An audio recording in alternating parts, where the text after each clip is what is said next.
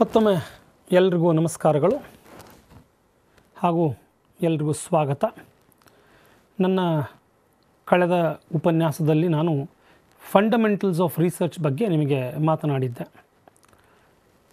ನಾನು ಹೇಳಿದ್ದನ್ನು ಗಮನದಲ್ಲಿಟ್ಕೊಂಡು ಬಹುಶಃ ನೀವು ಸಂಶೋಧನೆಗೆ ಪೂರಕವಾದಂತಹ ಹಲವಾರು ಪುಸ್ತಕಗಳನ್ನು ಹಾಗೂ ಸಮಗ್ರ ಸಾಹಿತ್ಯಗಳನ್ನು ನೋಡಿಕೊಂಡಿದ್ದೀರಿ, ಅಭ್ಯಾಸ ಮಾಡಿದ್ದೀರಿ ಅಥವಾ ಗುರುತಿಟ್ಕೊಂಡಿದ್ದೀರಿ ಅಂತ ಅಂದ್ಕೊಂಡಿದ್ದೇನೆ. ಅದೇ ರೀತಿ ನಾನು ಕಳೆದ ಬಾರಿ ಹೇಳಿದಂಥ ಒಂದು 5-6 ಪ್ರಶ್ನೆಗಳಿಗೂ ಕೂಡ ಉತ್ತರಗಳನ್ನು ಕಂಡು ಹಿಡಿದಿದ್ದೀರಿ ಅಂತ ಭಾವಿಸ್ತೇನೆ. ನನ್ನ ಇಂದಿನ ಈ ಉಪನ್ಯಾಸದಲ್ಲಿ ಸಂಶೋಧನಾ ವಿಧಾನಗಳ ಕುರಿತು ನಾನು ಮಾತನಾಡಲಿಕ್ಕೆ ಬಯಸ್ತೇನೆ. ಸಂಶೋಧನಾ ವಿಧಾನಗಳ ಕುರಿತು ಪ್ರತಿ ಪರೀಕ್ಷೆಯಲ್ಲೂ ಕೂಡ ಕನಿಷ್ಠ ಒಂದು ಪ್ರಶ್ನೆಯಾದರೂ ಬಂದಿದೆ. ಅದು ಕೆಲವು ಸಲ 5 ಮಾರ್ಕ್ಸದ್ದೇ ಬಂದಿದೆ, ಅಥವಾ ಕೆಲವು ಸಲ 1 ಮಾರ್ಕು, ಎರಡು ಕ್ವೆಶ್ಚನ್ಸ್ ಬಂದಿದೆ. ಈ ರೀತಿಯಾಗಿದೆ. ಸಂಶೋಧನಾ ವಿಧಾನಗಳು ನಿಜವಾಗಿಯೂ ನಾವು ಆಳವಾಗಿ ಅವುಗಳನ್ನು ತಿಳಿದುಕೊಳ್ಬೇಕು. ವಿಧಾನಗಳು ಬೇರೆ ಬೇರೆಯಾಗಿದ್ದಾವೆ. ಸಂಶೋಧನೆಯ ವಿಧಾನಗಳು ಇವುಗಳನ್ನು ದಯವಿಟ್ಟು ಟೈಪ್ಸ್ ಆಫ್ ರಿಸರ್ಚ್ ಜೊತೆಗೆ ಕನ್ಫ್ಯೂಷನ್ ಮಾಡಿಕೊಳ್ಳಕೂಡದು ಅಂತನ್ನೋದು ನಂದು. ಟೈಪ್ಸ್ ಆಫ್ ರಿಸರ್ಚೇ ಬೇರೆ, ಆ ಸಂಶೋಧನೆಯ ನೇಚರಿಗೆ ಅನುಗುಣವಾಗಿ ಅವು ಟೈಪ್ಸ್ ಆಗಿದ್ದಾವೆ. ಇವು ಸಂಶೋಧನೆಯ ವಿಧಾನಗಳು. ಇವು ಡೇಟಾ ಕಲೆಕ್ಷನ್ನ ಮೆಥಡ್ಸ್, ಯಾವ ರೀತಿಯಾಗಿ ದತ್ತಾಂಶಗಳನ್ನು ಸಂಗ್ರಹಿಸಬೇಕು ಅದನ್ನು ಹೇಳ್ತಕ್ಕಂಥ ವಿಧಾನಗಳಿಗೆ ನಾವು ಸಂಶೋಧನಾ ವಿಧಾನಗಳು ಅಂತ ಹೇಳ್ತೇವೆ. ತಾವು ಇದೊಂದು ಚಿತ್ರವನ್ನು ಗಮನಿಸಿ. ಟೈಪ್ಸ್ ಆಫ್ ರಿಸರ್ಚ್ ಮೆಥಡಾಲಜೀಸ್ನಲ್ಲಿ ಸಾಕಷ್ಟು ಉದಾಹರಣೆಗಳನ್ನು, ಒಂದು ಮಾದರಿಯನ್ನು ನಿಮ್ಮ ಮುಂದೆ ಇಲ್ಲಿ ಪ್ರಸ್ತುತಪಡಿಸಲಾಗಿದೆ. ಕ್ವಾಲಿಟೇಟಿವ್ ರಿಸರ್ಚ್ ಅಂತ ಇದೆ. ಅಲ್ಲಿ ಕಂಟೆಂಟ್ ಅನಾಲಿಸಿಸ್ ಇದೆ, ಹಿಸ್ಟಾರಿಕಲ್ ರಿಸರ್ಚ್ ಇದೆ, ಎಥ್ನೋಗ್ರಾಫಿಕ್ ರಿಸರ್ಚ್ ಅಂತ ಇದೆ. ಇವು ಕ್ವಾಲಿಟೇಟಿವ್, ಗುಣಮಟ್ಟದ. ಹಿಸ್ಟಾರಿಕಲ್ ರಿಸರ್ಚ್ ಅದು ಗುಣಮಟ್ಟದ ಒಂದು ಸಂಶೋಧನೆ. ಅದೇ ರೀತಿ ಕಂಟೆಂಟ್ ಅನಾಲಿಸಿಸ್, ಯಾವುದೋ ಒಂದಿಷ್ಟು ಜರ್ನಲ್ಸ್ಗಳನ್ನು ನೋಡಿ ಅಥವಾ ಯಾವುದೋ ಸಾಹಿತ್ಯವನ್ನು ನೋಡಿ ಅದನ್ನು ಪುನರ್ವಿಮರ್ಶಿಸಿ ಕಂಟೆಂಟನ್ನು ಅನಲೈಸ್ ಮಾಡ್ತಕ್ಕಂಥದ್ದಕ್ಕೆ ಒಂದಿಷ್ಟು ಎಕ್ಸ್ಪೀರಿಯನ್ಸ್ ಬೇಕಾಗ್ತದೆ, ಗುಣಮಟ್ಟವನ್ನು ಕಾಪಾಡಬೇಕಾಗ್ತದೆ. ಅದಕ್ಕೆ ಕ್ವಾಲಿಟೇಟಿವ್ ರಿಸರ್ಚ್ ಅಂತ ಕರಿತೇವೆ. ಅದೇ ರೀತಿ ಎಥ್ನೋಗ್ರಾಫಿಕ್, ಹಲವಾರು ಎಥ್ನಿಕ್ಸ್ಗಳ ಸ್ಟಡೀಸ್ಗಳನ್ನು ಮಾಡ್ತೇವೆ. ಆ ಎಥ್ನಿಕ್ ಗ್ರೂಪ್ಸ್ಗಳ ಸ್ಟಡಿಯನ್ನು ಮಾಡಬೇಕಾದದ್ದು ಕೂಡ ಅಲ್ಲಿ ಅವರ ಆ ಎಥ್ನಿಕ್ ಸೊಸೈಟಿಯ ಯಾವುದೇ ಕ್ಯಾರೆಕ್ಟರಿಸ್ಟಿಕ್ಸ್ಗಳಿಗೆ ಧಕ್ಕೆ ಬರದಂತೆ ಅದನ್ನು ಪ್ರಸ್ತುತಪಡಿಸ್ತಕ್ಕಂಥ ಆ ವಿಧಾನಕ್ಕೆ ನಾವು ಗುಣಮಟ್ಟದ ಸಂಶೋಧನೆ ಅಂತ ಕರಿತೀವಿ. ಗಮನಿಸಬಹುದು, ನಿಮ್ಮ ಇನ್ನೂ ಒಂದಿದೆ ಆ್ಯಕ್ಷನ್ ರಿಸರ್ಚ್ ಅಂತ. ಒಬ್ಬ ಶಿಕ್ಷಕಿ ಒಂದು ಮಗುವಿಗೆ ಪಾಠ ಹೇಳ್ಕೊಡ್ತಕ್ಕಂಥದ್ದು. 22 - 11 ಅಂತ ಇದೆ. Research by practitioners, action research ಅಂತ ಇದು. ರಿಸರ್ಚ್ ಬೈ ಪ್ರಾಕ್ಟೀಷನರ್ಸ್, ಯಾವುದೋ ಒಂದು ವಿಧಾನವನ್ನು ಪ್ರಾಕ್ಟೀಸ್ ಮಾಡುವುದರ ಮುಖಾಂತರ ಸಂಶೋಧನೆಯನ್ನು ನಾನು ಮಾಡಬಹುದು ಅಂತಕ್ಕಂಥದ್ದು ಆ್ಯಕ್ಷನ್ ರಿಸರ್ಚ್. ತಮಗೆಲ್ಲರೂ ಕೂಡ ಬಹಳಷ್ಟು ಹಿಂದಿ ಗೀತೆಗಳು, ಕನ್ನಡ ಚಿತ್ರಗೀತೆಗಳು ಬಹಳಷ್ಟು ತಮಗೆ ಬರುತ್ತೆ ಅಂತ ಅಂದ್ಕೊಂಡಿದ್ದೇನೆ. ಆದರೆ ಯಾರೋ ಒಬ್ಬ ಕವಿ ಬರೆದಂತಹ ಒಂದು ಕವನವನ್ನು ನಾವು ನಮ್ಮ SSLC ಪರೀಕ್ಷೆಯಲ್ಲಿ ಅದನ್ನು ಪೂರ್ಣಗೊಳಿಸಿ ಅಂತ ಕೊಟ್ಟಾಗ ತುಂಬದೇ ಹೊಳ್ಳಿ ಬಂದಂಥ ಉದಾಹರಣೆಗಳು ತಾವು ಗಮನಿಸಿದಿರಿ. ಮೊದಲನೇ ಹಂತದಲ್ಲಿ ಏನು Hindi picture song, Kannada picture songs action, ನೀವು ಅದನ್ನು ಪ್ರಾಕ್ಟೀಸ್ ಮಾಡಿ ಮಾಡಿ ಮಾಡಿ ನಿಮಗೆ ಅದು ಮನದಟ್ಟಾಗಿದೆ, ನಿಮಗೆ ಅದು ಬರ್ತಾನೇ ಇರ್ತದೆ. Research by practitioners. ಕೆಳಗಡೆ ನೀವು ಗಮನಿಸಿದರೆ ಕ್ವಾಂಟಿಟೇಟಿವ್ ರಿಸರ್ಚ್ ಅಂತ ಇದೆ. ಸಾಕಷ್ಟು ವಿಧಾನಗಳಿದ್ದಾವೆ ಕ್ವಾಂಟಿಟೇಟಿವ್ ರಿಸರ್ಚಲ್ಲಿ. ಮ್ಯಾಗ್ನಿಟ್ಯೂಡ್, ಸಂಖ್ಯಾತ್ಮಕ. ಎಕ್ಸ್ಪೆರಿಮೆಂಟಲ್ ರಿಸರ್ಚ್ ಇದೆ, ಸಿಂಗಲ್ ಸಬ್ಜೆಕ್ಟ್ ರಿಸರ್ಚ್ ಇದೆ, ಕೋರಿಲೇಷನಲ್ ರಿಸರ್ಚ್ ಇದೆ, ಕ್ಯಾಶುವಲ್ ಕಂಪ್ಯಾರಿಟಿವ್ ರಿಸರ್ಚ್ ಇದೆ, ಸರ್ವೆ ಮೆಥಡ್ ಆಫ್ ರಿಸರ್ಚ್ ಇದೆ. ಸಾಕಷ್ಟು ನಮ್ಮಲ್ಲಿ ಆಗೋದು ಅಂದರೆ ಒಂದು ಸರ್ವೆ ಮೆಥಡ್ಡು, ಇನ್ನೊಂದು ಎಕ್ಸ್ಪೆರಿಮೆಂಟಲ್ ಮೆಥಡ್. ಇದು ಒಂದು ಚಿತ್ರವನ್ನು ನಾನು ನಿಮ್ಮೆದುರಿಗೆ ಪ್ರಸ್ತುತಪಡಿಸ್ತಾ ಇದ್ದೇನೆ. ಇದೊಂದು ಚಿತ್ರ ನಿಮಗೆ ವಾಸ್ತವ ಸಂಗತಿಯನ್ನು ನಿಮಗೆ ಎತ್ತಿ ತೋರಿಸ್ತದೆ ಅಂತ ನಾನು ಅಂದ್ಕೊಂಡಿದ್ದೇನೆ. ಹಾಗೆ ಇನ್ನೊಂದು, ಈ ಚಿತ್ರವನ್ನು ತಾವು ಗಮನಿಸಿದಾಗ ಕ್ವಾಂಟಿಟೇಟಿವ್ ರಿಸರ್ಚ್, ಅದೇ ಚಿತ್ರ ಕ್ವಾಂಟಿಟೇಟಿವ್ ರಿಸರ್ಚನ್ನು ಇನ್ನೊಂದು ರೀತಿಯಿಂದ ನಾವು ಪ್ರತಿಪಾದಿಸ್ತಾ ಇದ್ದೇವೆ. Survey research, correlational research, correlational COVID-19 ಮೊದಲನೇ ದಿನ ಹೇಗಿತ್ತು, ಎರಡನೇ ದಿನ ಹೇಗೆ ಬಂತು, ಮೂರನೇ ದಿನ ಹೇಗೆ ಬಂತು, ಆ ಒಂದನ್ನು ಮ್ಯಾಪನ್ನೇ ಮಾಡಿದ್ದೀವಿ ನಾವು. ಡಿಸೆಂಬರ್ 31ರಿಂದ ಇಲ್ಲಿಯವರೆಗೆ ಬೇರೆ ಬೇರೆ ಕಂಟ್ರೀಸ್ಗಳು ಅಥವಾ ನಮ್ಮ ಇಂಡಿಯಾನೇ ತೆಗೆದುಕೊಂಡ್ರೆ ಬೇರೆ ಬೇರೆ ರಾಜ್ಯಗಳು ಯಾವ ರೀತಿ ಅದು ಏರ್ಕೊಂಡು ಹೋಯಿತು, ಹೇಗೆ ಆಗ್ತಾ ಇದೆ, ಬಂದಿದೆ. ಕ್ಯಾಶುವಲ್ ಕಂಪ್ಯಾರಿಟಿವ್ ರಿಸರ್ಚ್ ಇದು ಹೀಗೆ ಸಂದರ್ಭ, ಇದನ್ನು ಯಾವ ರೀತಿ ಕಂಪ್ಯಾರಿಸ್ ಮಾಡಬೇಕು ಅಂತಕ್ಕಂಥದ್ದು. ಎಕ್ಸ್ಪೆರಿಮೆಂಟಲ್ ರಿಸರ್ಚ್, ಪ್ರಯೋಗಗಳನ್ನು ಮಾಡ್ತೇವೆ, ಅದು ಇವೆಲ್ಲವೂ ಕೂಡ ಕ್ವಾಂಟಿಟೇಟಿವ್ ರಿಸರ್ಚಸ್ಗಳಿಗೆ ಉದಾಹರಣೆಗಳು. ಈ ರೀತಿಯಾಗಿ ಕೇಳಿದಿದೆ, which of the following is not A quantitative research ಅಂತ 3-4 ವಿಧಾನಗಳನ್ನು ಕೊಡ್ತಾರೆ. ಅದರಲ್ಲಿ 3 ಕ್ವಾಂಟಿಟೇಟಿವನ್ನು ಕೊಟ್ಟು ಒಂದು ಯಾವುದೋ ಕ್ವಾಲಿಟೇಟಿವನ್ನು ಸೇರಿಸ್ತಾರೆ. ಅಥವಾ which of the following is a quantitative research ಅಂತ ಕೊಟ್ಟು ಒಂದು 3 ಕ್ವಾಲಿಟೇಟಿವ್ ರಿಸರ್ಚನ್ನು ಸೇರಿಸ್ತಾರೆ, ಒಂದು ನಡುವೆ ಕ್ವಾಂಟಿಟೇಟಿವ್ ಆಗಿ ಬಂದಿರ್ತದೆ. ಹೀಗಾಗಿ ಇಂತಹ ಒಂದು ವರ್ಗೀಕರಣವನ್ನು ಮಾಡಬೇಕಾದಾಗ ನಾವು ಇದು ಕ್ವಾಂಟಿಟೇಟಿವ್ ಸಂಶೋಧನೆಯೋ ಅಥವಾ ಕ್ವಾಲಿಟೇಟಿವ್ ಸಂಶೋಧನೆಯೋ ಅನ್ನೋದನ್ನು ನಾವು ಗಮನದಲ್ಲಿ ಇಟ್ಕೋಬೇಕಾಗಿದೆ. Qualitative research methods, 1-to-1 interview, case study research. ಒಂದು ಕೇಸ್ ಸ್ಟಡಿಯನ್ನು ಒಬ್ಬ ಡಾಕ್ಟರ್ ಒಬ್ಬ ಪೇಷಂಟನ್ನು ಟ್ರೀಟ್ ಮಾಡಬೇಕಾದಾಗ ಅದು ಒಂದು ಕೇಸ್ ಸ್ಟಡಿ, ಅಥವಾ ಒಬ್ಬ ಸೈಕಿಯಾಟ್ರಿಸ್ಟ್ ಒಬ್ಬ ಪೇಷಂಟನ್ನು ಪ್ರಶ್ನೆಗಳನ್ನು ಕೇಳಬೇಕಾದಾಗ ಕೇಸ್ ಸ್ಟಡಿ. ಒಂದು ಕೇಸನ್ನು ನಾವು ಹೇಗೆ ಡೀಲ್ ಮಾಡ್ತೇವೆ, ಅಲ್ಲಿ ಬರ್ತಕ್ಕಂಥ ಸಂಶೋಧನೆಯ ಫಲಿತ ಅದು ಆ ವ್ಯಕ್ತಿಗೆ ಮಾತ್ರ ಅನ್ವಯಿಸ್ತದೆ. Focus groups, record keeping, process of observation. ನಾವು ಗಮನಿಸ್ತೇವೆ, ಅಬ್ಸರ್ವೇಷನ್ ಮಾಡ್ತೇವೆ, ಆ ಅಬ್ಸರ್ವೇಷನನ್ನು ಮಾಡಿ ಅದು ಒಂದು ನಮಗೆ ಒಂದು ಫಲಿತಗಳನ್ನು ಕೊಡ್ತದೆ. ಅದಕ್ಕೆ ನಾವು ಕ್ವಾಲಿಟೇಟಿವ್ ರಿಸರ್ಚ್ ಅಂತ ಹೇಳ್ತೇವೆ. ಅಲ್ಲಿ ಕ್ವಾಂಟಿಟೇಟಿವ್ ರಿಸರ್ಚನ್ನು ಅಪ್ಲೈ ಮಾಡಲಿಕ್ಕೆ ಸಾಧ್ಯ ಇಲ್ಲ. ಅದೇ ರೀತಿ ಎಥ್ನೋಗ್ರಾಫಿಕ್ ರಿಸರ್ಚ್, ಬೇರೆ ಬೇರೆ ವಿಧಾನಗಳ ಮೂಲಕ ನಾವು ಪಿಕ್ಚರೈಸ್ ಮಾಡಿದ್ದೇವೆ. ಆದರೆ ನಾನು ಈ ಒಂದು ವಿಧಾನದ ಮೂಲಕ ತಮಗೆ ಈ ರಿಸರ್ಚ್ ಮೆಥಡನ್ನು ಪರಿಚಯಿಸೋದಿಲ್ಲ. ಬದಲಿಗೆ ಈ ಎಕ್ಸ್ಪೆರಿಮೆಂಟಲ್ ಮತ್ತು ನಾನ್ ಎಕ್ಸ್ಪೆರಿಮೆಂಟಲ್ ರಿಸರ್ಚ್ಗಳ ವಿಧಾನದಲ್ಲಿ ನಾನು ಗುಂಪುಗಳನ್ನು ಮಾಡಿಕೊಂಡು ಅವುಗಳಲ್ಲಿ ಅವು ಹೇಗೆ ಬೆಳೆದು ಬಂದಿವೆ, ಅವುಗಳ ಕ್ಯಾರೆಕ್ಟರಿಸ್ಟಿಕ್ಸ್ ಏನು ಮತ್ತು ಅವು ಏನು ಎತ್ತ ಅನ್ನೋದನ್ನು ತಮ್ಮ ಮುಂದೆ ಈ ಒಂದು ಉಪನ್ಯಾಸದಲ್ಲಿ ತಮ್ಮ ಮುಂದೆ ಇಡಲಿಕ್ಕೆ ಇಚ್ಛೆ ಪಡ್ತೇನೆ. Methods of data collection, basically research methods. ಮೊದಲನೇದು ಎಕ್ಸ್ಪೆರಿಮೆಂಟಲ್ ಮೆಥಡ್ಸ್, ಪ್ರಯೋಗಗಳ ಮುಖಾಂತರ. ಅಲ್ಲಿ 3 ವಿಧಗಳಿದ್ದಾವೆ. ಒಂದು ಲ್ಯಾಬೊರೇಟರಿ ಎಕ್ಸ್ಪೆರಿಮೆಂಟ್ಸ್, ಲ್ಯಾಬ್ಸ್ಗಳಲ್ಲಿ ಪ್ರಯೋಗಗಳನ್ನು ಮಾಡ್ತಾರೆ. ಅದು ಫಿಸಿಕ್ಸ್ ಲ್ಯಾಬ್ ಆಗಿರ್ಬೋದು, ಕೆಮಿಸ್ಟ್ರಿ ಲ್ಯಾಬ್ ಆಗಿರ್ಬೋದು, ಮೆಡಿಸಿನಲ್ ಲ್ಯಾಬ್ ಆಗಿರ್ಬೋದು, ಇನ್ಯಾವುದೋ ಪೆಥಾಲಜಿಕಲ್ ಲ್ಯಾಬ್ ಆಗಿರ್ಬೋದು, ಸಿವಿಲ್ ಇಂಜಿನಿಯರಿಂಗಲ್ಲಿ ಕ್ವಾಲಿಟೇಟಿವ್ ಲ್ಯಾಬ್ ಆಗಿರ್ಬೋದು, ಯಾವುದೋ ಒಂದು ಲ್ಯಾಬೊರೇಟರಿನಲ್ಲಿ ಪರೀಕ್ಷೆ ಮಾಡ್ತಾರೆ. ಸಿಮ್ಯುಲೇಷನ್, ಆರ್ಟಿಫಿಷಿಯಲ್ ಇಂಟೆಲಿಜೆನ್ಸ್ ಮುಖಾಂತರ ಒಂದು ಸಿಮ್ಯುಲೇಷನ್, ಒಂದು ಕೃತಕ ವಾತಾವರಣವನ್ನು ಅಲ್ಲಿ ಕ್ರಿಯೇಟ್ ಮಾಡಿ ಸಂಶೋಧನೆಯನ್ನು ಮಾಡ್ತಾರೆ. ಮೂರನೇದ್ದು ಫೀಲ್ಡ್ ಎಕ್ಸ್ಪೆರಿಮೆಂಟ್ಸ್, ಕ್ಷೇತ್ರಗಳಲ್ಲೇ ಪ್ರಯೋಗಗಳನ್ನು ಮಾಡ್ತಾರೆ. ಇವೆಲ್ಲವುಗಳು ಕೂಡ ಎಕ್ಸ್ಪೆರಿಮೆಂಟಲ್ ರಿಸರ್ಚಸ್. ಕೆಳಗಡೆ ನೋಡಿ, ನೀವು ಗಮನಿಸಿ, ನಾನ್ ಎಕ್ಸ್ಪೆರಿಮೆಂಟಲ್ ಮೆಥಡ್ಸ್. ಇವು ಸಾಕಷ್ಟು ಬಹಳ ಉದ್ದನೆಯ ಪಟ್ಟಿ ಇದೆ. ಫೀಲ್ಡ್ ಬೇಸ್ಡ್ ಸ್ಟಡೀಸ್, ಕ್ಷೇತ್ರಕ್ಕೆ ಸೀಮಿತವಾದಂಥ, ಕ್ಷೇತ್ರದಲ್ಲಿಯೇ ಮಾಡಬಹುದಾದಂಥ field study. Historical, census sample survey, case study. ಮತ್ತು ಇನ್ನೊಂದು ವಿಧಾನ ನಾನ್ ಎಕ್ಸ್ಪೆರಿಮೆಂಟಲ್ ಲೈಬ್ರರಿ ಮೆಥಡ್, ಅಂದರೆ ಕಂಟೆಂಟ್ ಅನಾಲಿಸಿಸ್ ಆಗಿರ್ಬೋದು ಅಥವಾ ರೆಕಾರ್ಡ್ಸ್ ಅನಾಲಿಸಿಸ್ ಆಗಿರ್ಬೋದು. ನಾನು ಇವೆರಡು ಬೇರೆ ಬೇರೆ ಅನ್ನೋದನ್ನು ಹೇಳ್ತೇನೆ. ಮತ್ತು ಮೆಟ್ರಿಕ್ ಸ್ಟಡೀಸ್, ಕೆಲವೊಂದಷ್ಟು ಸ್ಟ್ಯಾಟಿಸ್ಟಿಕ್ಸ್ಗಳನ್ನು ಪ್ರೈಮರಿ ಡೇಟಾಗೆ ನಾವು ಅಪ್ಲೈ ಮಾಡ್ತೇವೆ. ಆ ಮುಖಾಂತರ ಹಲವಾರು ಮೆಟ್ರಿಕ್ ಸ್ಟಡೀಸ್ಗಳನ್ನು ನಾವು ಪ್ರಸ್ತುತಪಡಿಸ್ತೇವೆ. ಅವು ಎಲ್ಲವೂ ನಾನ್ ಎಕ್ಸ್ಪೆರಿಮೆಂಟಲ್ ಮೆಥಡ್ಸ್ಗಳಲ್ಲಿ ಬರ್ತದೆ. ನೋಡ್ತಾ ಹೋಗೋಣ. ಲ್ಯಾಬೊರೇಟರಿ ಎಕ್ಸ್ಪೆರಿಮೆಂಟ್ಸ್, ಇವುಗಳ ಕ್ಯಾರೆಕ್ಟರಿಸ್ಟಿಕ್ಸ್ ಏನು? Complete control over laboratory situation. Laboratory ಅಂದರೆ ತಮಗೆ ಗೊತ್ತಿದೆ, ತುಂಬ ಕ್ಲೀನಾಗಿರ್ತದೆ. ಅಲ್ಲಿಯ ಟೆಂಪ್ರೇಚರ್ ಆಗಿರಬಹುದು, ಸ್ವಚ್ಛತೆ ಇರಬಹುದು, ನೈರ್ಮಲ್ಯತೆ ಇರಬಹುದು, ಇನ್ಯಾವುದೋ ಪ್ಯಾರಾಮೀಟರ್ಸ್ಗಳಿರಬಹುದು. ಅವೆಲ್ಲವುಗಳು ಕೂಡ ತುಂಬ ಕಂಟ್ರೋಲ್ಡ್ ಆಗಿ ಬಿಹೇವಿಯರಲ್ಲಿರ್ತವೆ. It functions in a controlled environment.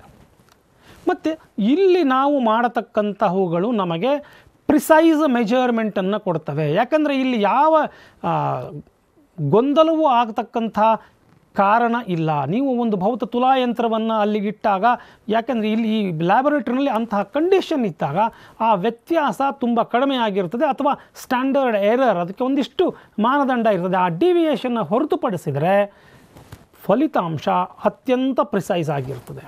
ಮತ್ತು internal validity is very high because it is done in a purely laboratory setup. ತಾವು ಟೂ ವೀಲರನ್ನು ಖರೀದಿಸಿದಾಗ ಒಂದು ಕೆಳಗಡೆ ಒಂದು ಸಣ್ಣ ಅಕ್ಷರ, ಒಂದು ಸಣ್ಣ asterisk mark hockey ಬರೆದಿರ್ತಾರೆ, this two wheeler gives 1 liter of petrol for 94 kilometers under laboratory conditions ಅಂತ ಬರೆದಿರ್ತಾರೆ. ನಾವು ಅದನ್ನು ಗಮನಿಸೋದೇ ಇಲ್ಲ. ಓ, ಈ ವೆಹಿಕಲ್ಲು, ಈ ಟೂ ವೀಲರು ನನಗೆ 94 ಕಿಲೋಮೀಟ್ರಿಗೆ 1 ಲೀಟರ್ ಕೊಡ್ತದೆ ಅಂತ. ಆದರೆ ನಿಜವಾಗಿಯೂ ನಾನು ಅದನ್ನು ರೋಡ್ ಮೇಲೆ ತಗೊಂಡು ಹೋದಾಗ ನನಗದು ಎಷ್ಟು ಕೊಡುತ್ತೋ ಭಗವಂತನಿಗೆ ಗೊತ್ತು. ಲ್ಯಾಬೊರೇಟರಿನಲ್ಲಿ ಮಾಡಿದಾಗ ಎಲ್ಲ ವೇರಿಯೇಬಲ್ಸ್ಗಳು ಕಂಟ್ರೋಲಲ್ಲಿರ್ತವೆ, ಅಲ್ಲಿ ಯಾವ ಬ್ರೇಕ್ಸ್ಗಳಿರಲ್ಲ, ಇನ್ಯಾವುದೂ ಇರೋದಿಲ್ಲ. ಹೀಗಾಗಿ ಅದು ಆ ಲ್ಯಾಬೊರೇಟರಿ ಕಂಡೀಷನ್ಸ್ಗೆ ಸೂಕ್ತವಾದಂತಹ ಪ್ರಿಸೈಸ್ ಆದಂತಹ ರಿಲೇಷನ್ಸನ್ನು ಕೊಡ್ತದೆ ಮತ್ತು ಹೈ ಇಂಟರ್ನಲ್ ವ್ಯಾಲಿಡಿಟಿ ಇರ್ತದೆ. ಈ ಪ್ರಯೋಗಗಳನ್ನು ನಾನು ಪುನರಾವರ್ತಿಸಬಹುದು. ಎಷ್ಟು ಸಲ ನಾನು ಪುನರಾವರ್ತಿಸಿದ್ರು, ರೆಪ್ಲಿಕೇಶನ್, ಎಕ್ಸ್ಪೆರಿಮೆಂಟ್ಸ್ ಕ್ಯಾನ್ ಬಿ ರೆಪ್ಲಿಕೇಟೆಡ್. ಇದನ್ನು ಮಾಡಿದಾಗ ಎಕ್ಸ್ ಬರೋದು, ಅದನ್ನು ಮಾಡಿದಾಗ ವಾಯ್ ಬರೋದು ಚಾನ್ಸ್ ಇಲ್ಲ. ಹೀಗೆ ಮಾಡಿದರೆ ಇದು ಹೀಗೆ ಬಂದಿದೆ ಅಂತಂದರೆ ಅದನ್ನು ರೆಪ್ಲಿಕೇಟ್ ಮಾಡಿದಾಗೂ ಕೂಡ ಅದೇ ಉತ್ತರ ನನಗೆ ಬರ್ತಕ್ಕಂಥದ್ದು ಲ್ಯಾಬೊರೇಟರಿನಲ್ಲಿ ಮಾತ್ರ ಸಾಧ್ಯ ಆಗ್ತದೆ. ಆದರೆ ಇಲ್ಲಿ organisational research is very difficult. ಯಾವುದೋ ಒಂದು ಆರ್ಗನೈಸೇಷನಲ್ ಸೆಟಪ್ಪಲ್ಲಿ ಲ್ಯಾಬೊರೇಟರಿಯನ್ನು ಕ್ರಿಯೇಟ್ ಮಾಡ್ತಕ್ಕಂಥದ್ದೇನಿದೆಯಲ್ಲ ಅದು ತುಂಬ ಡಿಫಿಕಲ್ಟ್. ಹೀಗಾಗಿ ಆರ್ಗನೈಸೇಷನಲ್ ರಿಸರ್ಚನ್ನು ಲ್ಯಾಬೊರೇಟರಿಗಳ ಮುಖಾಂತರ ಕಂಡಕ್ಟ್ ಮಾಡೋದು ತುಂಬ ಕಷ್ಟದಾಯಕವಾದಂಥ ಕೆಲಸ. ಮತ್ತು ಲ್ಯಾಬೊರೇಟರಿನಲ್ಲಿ ಕೆಲವೊಂದು ಫೆನಾಮಿನಾಗಳನ್ನು ಅಧ್ಯಯನ ಮಾಡಲಿಕ್ಕೆ ಆಗೋದಿಲ್ಲ. ಯಾವುದೋ ಒಂದು ಹ್ಯೂಮನ್ ಬಿಹೇವಿಯರ್ ಆಗಿರ್ಬೋದು, ಇನ್ಯಾವುದೋ ಸ್ಕಿಲ್ ಆಗಿರ್ಬೋದು, ಅಂಥವುಗಳನ್ನು ಲ್ಯಾಬೊರೇಟರಿಗಳಲ್ಲಿ ನನಗೆ ಅಧ್ಯಯನ ಮಾಡಲಿಕ್ಕೆ ಆಗೋದಿಲ್ಲ. ಇನ್ನು ಕೆಲವು ಪ್ಯಾರಾಮೀಟರ್ಸ್ಗಳಾದಂಥ age, race, intelligence ಇಂಥವುಗಳನ್ನು cannot be manipulated by experiments. ಇದು ಕೂಡ ಆ ಲ್ಯಾಬೊರೇಟರಿ ಎಕ್ಸ್ಪೆರಿಮೆಂಟ್ಸ್ನ ಒಂದು ಕೊರತೆ. ಲ್ಯಾಬೊರೇಟರೀಸ್ಗಳಲ್ಲಿ ಪ್ರಯೋಗಗಳನ್ನು ಮಾಡಬೇಕು ಅಂತಂದರೆ ಇಟ್ ರಿಕ್ವೈರ್ಸ್ ಹೈ ಸ್ಕಿಲ್. ಆ ಪ್ರಯೋಗವನ್ನು ಮಾಡಲಿಕ್ಕೆ ನನಗೆ ಬೇಕಾದಂಥ ಪರಿಣಿತಿ ಇರಬೇಕು. ಆದರೆ ನಾನು ಮೊದಲೇ ಹೇಳಿದೆ ಒಂದು 2-3 ನಿಮಿಷಗಳ ಹಿಂದೆ, ಆ ಆಸ್ಟ್ರಿಕ್ ಮಾರ್ಕ್ ಹಾಕಿ ಕೊಟ್ಟಿರ್ತಾರೆ ಅಂತ, ಇಟ್ ಲ್ಯಾಕ್ ರಿಯಲಿಸಮ್. ಯಾವ ಟೂ ವೀಲರ್ ನಿಮಗೆ 94 ಕಿಲೋಮೀಟರ್ 1 ಲೀಟರ್ ಪೆಟ್ರೋಲಿಗೆ ಕೊಡುತ್ತೋ ಅದನ್ನು ನೀವು ನಿಜವಾಗಿಯೂ ರೋಡ್ ಮೇಲೆ ತೊಗೊಂಡು ಹೋದರೆ ಕೊಡತಕ್ಕಂತಹ ಕಿಲೋಮೀಟರ್ಸ್ಗಳೇ ಬೇರೆಯಾಗಿರ್ತದೆ. ಯಾಕೆಂದರೆ it lakhs realism may not be generalised to real life situations. ಲ್ಯಾಬೊರೇಟರಿಗಳಲ್ಲಿ ಇರ್ತಕ್ಕಂತಹ ಪರ್ಫೆಕ್ಟ್ ಸಿಚುವೇಷನ್ಸ್ಗಳನ್ನು ರಿಯಲ್ ಲೈಫ್ ಸಿಚುವೇಷನ್ಸ್ಗಳಿಗೆ ಅಪ್ಲೈ ಮಾಡ್ತಕ್ಕಂಥದ್ದು ತುಂಬ ಕಷ್ಟ ಆಗ್ತದೆ ಅಂತಕ್ಕಂಥದ್ದು ಒಂದು. Simulation setting is deliberately structured. Simulation ಅಂತಕ್ಕಂಥ ವಿಧಾನವನ್ನು ನಾನು ಡಿಸ್ಕ್ರೈಬ್ ಮಾಡೋದಕ್ಕಿಂತ ಮೊದಲು ನಿಮ್ಮ ಗಮನಕ್ಕೆ ತರ್ತೇನೆ. ಬಹುಶಃ ಡಿಸ್ಕವರಿ ಚಾನಲ್, ಎಚ್ ಚಾನಲ್ ಮುಂತಾವುಗಳನ್ನು ತಾವು ನೋಡಿದರೆ ಅಂತ ಅಂದ್ಕೊಂಡಿದ್ದೇನೆ, ಹಿಸ್ಟ್ರಿ ಚಾನಲ್ಗಳನ್ನು. ಆ ಚಾನಲ್ಸ್ಗಳಲ್ಲಿ ಏರೋಪ್ಲೇನ್ಸ್ಗಳು ಹೇಗೆ ಕ್ರ್ಯಾಶ್ ಆದವು ಅಂತನ್ನೋದನ್ನು ತೋರಿಸ್ತಾರೆ ನೋಡಿರಿ. ಯಾವ ರೀತಿಯಾಗಿ ಏರೋಪ್ಲೇನ್ ಕ್ರ್ಯಾಶ್ ಆಯಿತು ಅದನ್ನು ಒಂದು ಸೀನ್, ಒಂದು ಆರ್ಟಿಫಿಷಿಯಲ್ ಎನ್ವಿರಾನ್ಮೆಂಟನ್ನು ಕ್ರಿಯೇಟ್ ಮಾಡ್ತಾರೆ. ಅದೇ ರೀತಿಯಾಗಿ ಅದರ ಬ್ಲ್ಯಾಕ್ ಬಾಕ್ಸನ್ನು ಹುಡುಕಿ ತೆಗೆದು ಆ ರಿಯಲ್ ಸೆಟ್ಟಿಂಗಿಗೆ ಅದನ್ನು ಮಾಡಿ ಒಳಗಡೆನೆ ಸಿಮ್ಯುಲೇಷನ್ ಮುಖಾಂತರ ಅದು ಯಾವ ರೀತಿಯಾಗಿ ಅಪಘಾತಕ್ಕೆ ಈಡಾಯಿತು ಅನ್ನೋ ಕಾರಣವನ್ನು ಕಂಡು ಹಿಡಿತಾರಲ್ಲ, ಅದು simulation. There is a greater realism. They found out ಟ್ರುತ್ಗೆ ಅತ್ಯಂತ ಸಮೀಪವಾಗಿರ್ತದೆ. ಮಂಗಳೂರಲ್ಲಿ ಆದಂತಹ ವಿಮಾನ ಅಪಘಾತ ಹೇಗೆ ಆಯಿತು ಅನ್ನೋದನ್ನು ಈ ಸಿಮ್ಯುಲೇಷನ್ ವಿಧಾನದ ಮೂಲಕವೇ ಕಂಡು ಹಿಡಿಯಲಾಯಿತು. ಸತ್ಯಕ್ಕೆ ತುಂಬ ಹತ್ತಿರ ಇರ್ತದೆ. Greater realism, greater amount of control over external sources. ತುಂಬ ಕಂಟ್ರೋಲ್ಸ್ಗಳನ್ನು ಮಾಡ್ಕೊಳ್ತಾರೆ ಅಲ್ಲಿ.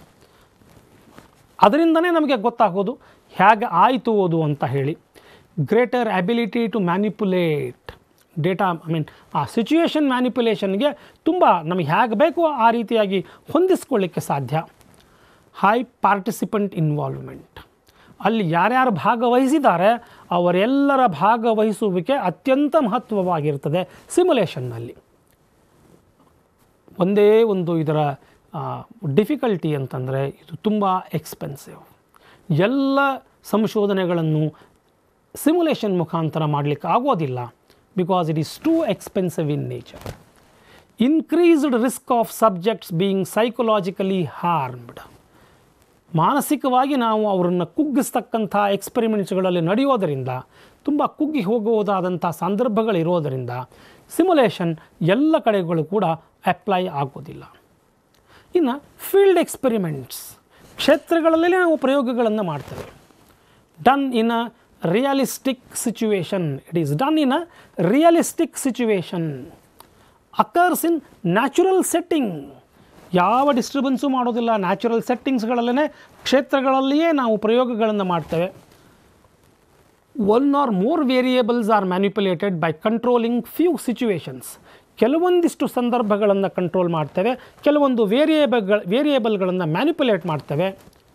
ಮತ್ತು ಇವುಗಳು ಕೊಡ್ತಕ್ಕಂಥ ಫಲಿತಾಂಶಗಳು ತುಂಬ ಅದ್ಭುತವಾಗಿದ್ದಾವೆ. Agriculture science, horticulture science, botanical sciences, zoological sciences, ಇಲ್ಲಿ ನ್ಯಾಚುರಲ್ ಸೆಟ್ಟಿಂಗ್ಸ್ಗಳಲ್ಲೇ ನಾವು ಫೀಲ್ಡ್ ಎಕ್ಸ್ಪೆರಿಮೆಂಟ್ಸ್ಗಳನ್ನು ಮಾಡ್ತೇವೆ. ಅವುಗಳು ಕೊಡತಕ್ಕಂಥ ಫಲಿತಾಂಶ ಅದು ಸತ್ಯಕ್ಕೆ ಹತ್ತಿರವಾಗಿರ್ತದೆ.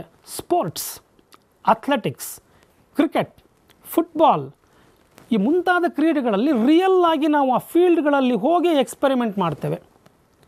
ಬಹುಶಃ ತಮಗೊಂದು ಎಕ್ಸಾಂಪಲನ್ನು ಹೇಳ ಬಯಸ್ತಾನೆ. ಅನಿಲ್ ಕುಂಬಳೆ ಒಂದು ಸೀರೀಸ್ಗಳಲ್ಲಿ ತುಂಬ ಚೆನ್ನಾಗಿ ಸ್ಪಿನ್ ಮಾಡಲಿಕ್ಕಾಗಲಿಲ್ಲ ಅವರು. He came back to school children ಜೊತೆಗೆ ಅವರು ಫೀಲ್ಡ್ ಎಕ್ಸ್ಪೆರಿಮೆಂಟನ್ನು, ಟೇಬಲ್ ಟೆನ್ನಿಸ್ ಬಾಲನ್ನು ಯೂಸ್ ಮಾಡಿ ಸ್ಪಿನ್ ಮಾಡಲಿಕ್ಕೆ ಪ್ರಯತ್ನ ಮಾಡಿ ಹೊರಳಿ ಬಂದರು. ಆ ರೀತಿ ಮಾಡಿ ಬಂದಿರೋದ್ರಿಂದ ನಂತರ ತೆಗೆದುಕೊಂಡಂಥದ್ದು 10 wicket. Field experiments gives better results. ಅಥ್ಲೆಟಿಕ್ಸ್ನಲ್ಲಿ ಯಾವ ರೀತಿ ಓಡಬೇಕು, ಯಾವ ರೀತಿ ನಿಂದಿರಬೇಕು, ಹೋಗಬೇಕು, ಆ ಟ್ರೈನಿಂಗನ್ನು ಏನು ಕೊಡುತ್ತಲ್ಲ, ರಿಯಲ್ ಫೀಲ್ಡ್ ಎಕ್ಸ್ಪೆರಿಮೆಂಟ್ಸ್ ಅಲ್ಲಿ ಬಂದಾಗಲೇ ಅದು ಸಾಧ್ಯ ಆಗ್ತಕ್ಕಂಥದ್ದು. ಸ್ಕೂಲ್ಸ್ಗಳಲ್ಲಿ ನಾವು ಹೊಸದೊಂದನ್ನು ಪ್ರಾರಂಭಿಸಿದ್ದೇವೆ, ಕಲಿನಲಿ ಅಂತಕ್ಕಂಥದ್ದು. ಆ ಕಲಿನಲಿ is exactly a field experiment. ಕೇವಲ ಅವರಿಗೆ ಥಿಯರಿ ಹೇಳುವುದರ ಮುಖಾಂತರ ಆ ಮಕ್ಕಳನ್ನು ನಮಗೆ ಅಟ್ರ್ಯಾಕ್ಟ್ ಮಾಡಲಿಕ್ಕೆ ಆಗ್ತಾ ಇರಲಿಲ್ಲ. ಇದೊಂದು ಎಕ್ಸ್ಪೆರಿಮೆಂಟ್. ಈ ಎಕ್ಸ್ಪೆರಿಮೆಂಟನ್ನು ಮಾಡಿದಾಗ ನಮಗೆ ಸಿಕ್ಕಂತಹ ಫಲಿತಾಂಶಗಳೇ ಬೇರೆ ಬೇರೆ. Schools, factories, hospitals, prison, army camp, ಆ ನ್ಯಾಚುರಲ್ ಸೆಟ್ಟಿಂಗ್ಸ್ಗಳಲ್ಲಿ ಕೆಲವೊಂದು ಎಕ್ಸ್ಪೆರಿಮೆಂಟ್ಸ್ಗಳನ್ನು, ಫೀಲ್ಡ್ಸ್ಗಳಲ್ಲಿ ಕೆಲವೊಂದು ಯಾವ್ಯಾವ ರಿಲಿಜಿಯಸ್ ಲೀಡರ್ಸ್ಗಳನ್ನು ಕರೆದು, ಫಿಲಾಸಫರ್ಸ್ಗಳನ್ನು ಕರೆದು, ಒಂದಿಷ್ಟು ಬುದ್ಧಿಜೀವಿಗಳನ್ನು ಕರೆದು, ಒಂದಿಷ್ಟು ವೈಚಾರಿಕವಾದಂತಹ ವಿಚಾರಗಳನ್ನು ಅಲ್ಲಿ ಆ ಪ್ರಿಸನ್ನಲ್ಲಿರ್ತಕ್ಕಂಥವರಿಗೆ ನಾವು ಮುಟ್ಟಿಸಿದಾಗ ಅವರ ಮನಃಪರಿವರ್ತನೆಯಾದಂಥ ಉದಾಹರಣೆಗಳಿದ್ದಾವೆ. ಇವೆಲ್ಲವೂ ರಿಯಲ್ ಸೆಟ್ಟಿಂಗ್ನಲ್ಲಿ ನಡೀತಕ್ಕಂಥವು. ಅದಕ್ಕೆ ಹೇಳಿದ್ದು field experiments are used to solve practical problems. They are used to solve practical problems, to uncover possible relationships. ಯಾವ ರಿಲೇಷನ್ಶಿಪ್ಸ್ ಅವೆರಡರ ನಡುವೆ ಸಾಧ್ಯ ಇದೆಯೋ ಅನ್ನೋದನ್ನು ಅದು ಹುಡುಕಲಿಕ್ಕೆ ಪ್ರಯತ್ನ ಮಾಡ್ತದೆ. To test broad ಹೈಪೋಥೀಸಸ್. ಅವರ ಮನಃಪರಿವರ್ತನೆಗೆ, ಕೈದಿಗಳ ಮನಃಪರಿವರ್ತನೆಗೆ ವಿಚಾರವಂತರ ಮಾತುಗಳು ಸಹಾಯ ಮಾಡಬಲ್ಲವು. ಇಂಥದ್ದೊಂದು ಥಿಯರಿಯನ್ನು ಇಟ್ಕೊಂಡು, ಒಂದು ಬ್ರಾಡ್ ಹೈಪೋಥಿಸನ್ನು ಇಟ್ಕೊಂಡು ನಾವು ಮಾಡ್ತೇವೆ. To study complex social issues. ಯಾವುದೋ ಒಂದಿಷ್ಟು ಕಾಂಪ್ಲೆಕ್ಸ್, ತುಂಬ ಸೋಷಿಯಲ್ ಇಶ್ಯೂಸ್ಗಳಿರ್ತವೆ. ಅವನ್ನ ನಾವು ಪ್ರಾಕ್ಟೀಸ್ ಮಾಡದ ಹೊರತು ಓಡಿಸ್ಲಿಕ್ಕೆ ಸಾಧ್ಯ ಇಲ್ಲ. ಅವುಗಳಿಗೆ ಪರಿಹಾರವನ್ನು ಕಂಡು ಹಿಡಿದುಕೊಳ್ಳಿಕ್ಕೆ ಸಾಧ್ಯ ಇಲ್ಲ. ಇನ್ಫ್ಲೂಯೆನ್ಸಸ್, ಪ್ರಾಸೆಸಸ್ ಆ್ಯಂಡ್ ಚೇಂಜಸ್ ಇವೆಲ್ಲವುಗಳು ಕೂಡ ರಿಯಲ್ ಫೀಲ್ಡ್ಗಳಲ್ಲೇ ಆಗಬೇಕಾದಂಥದ್ದು.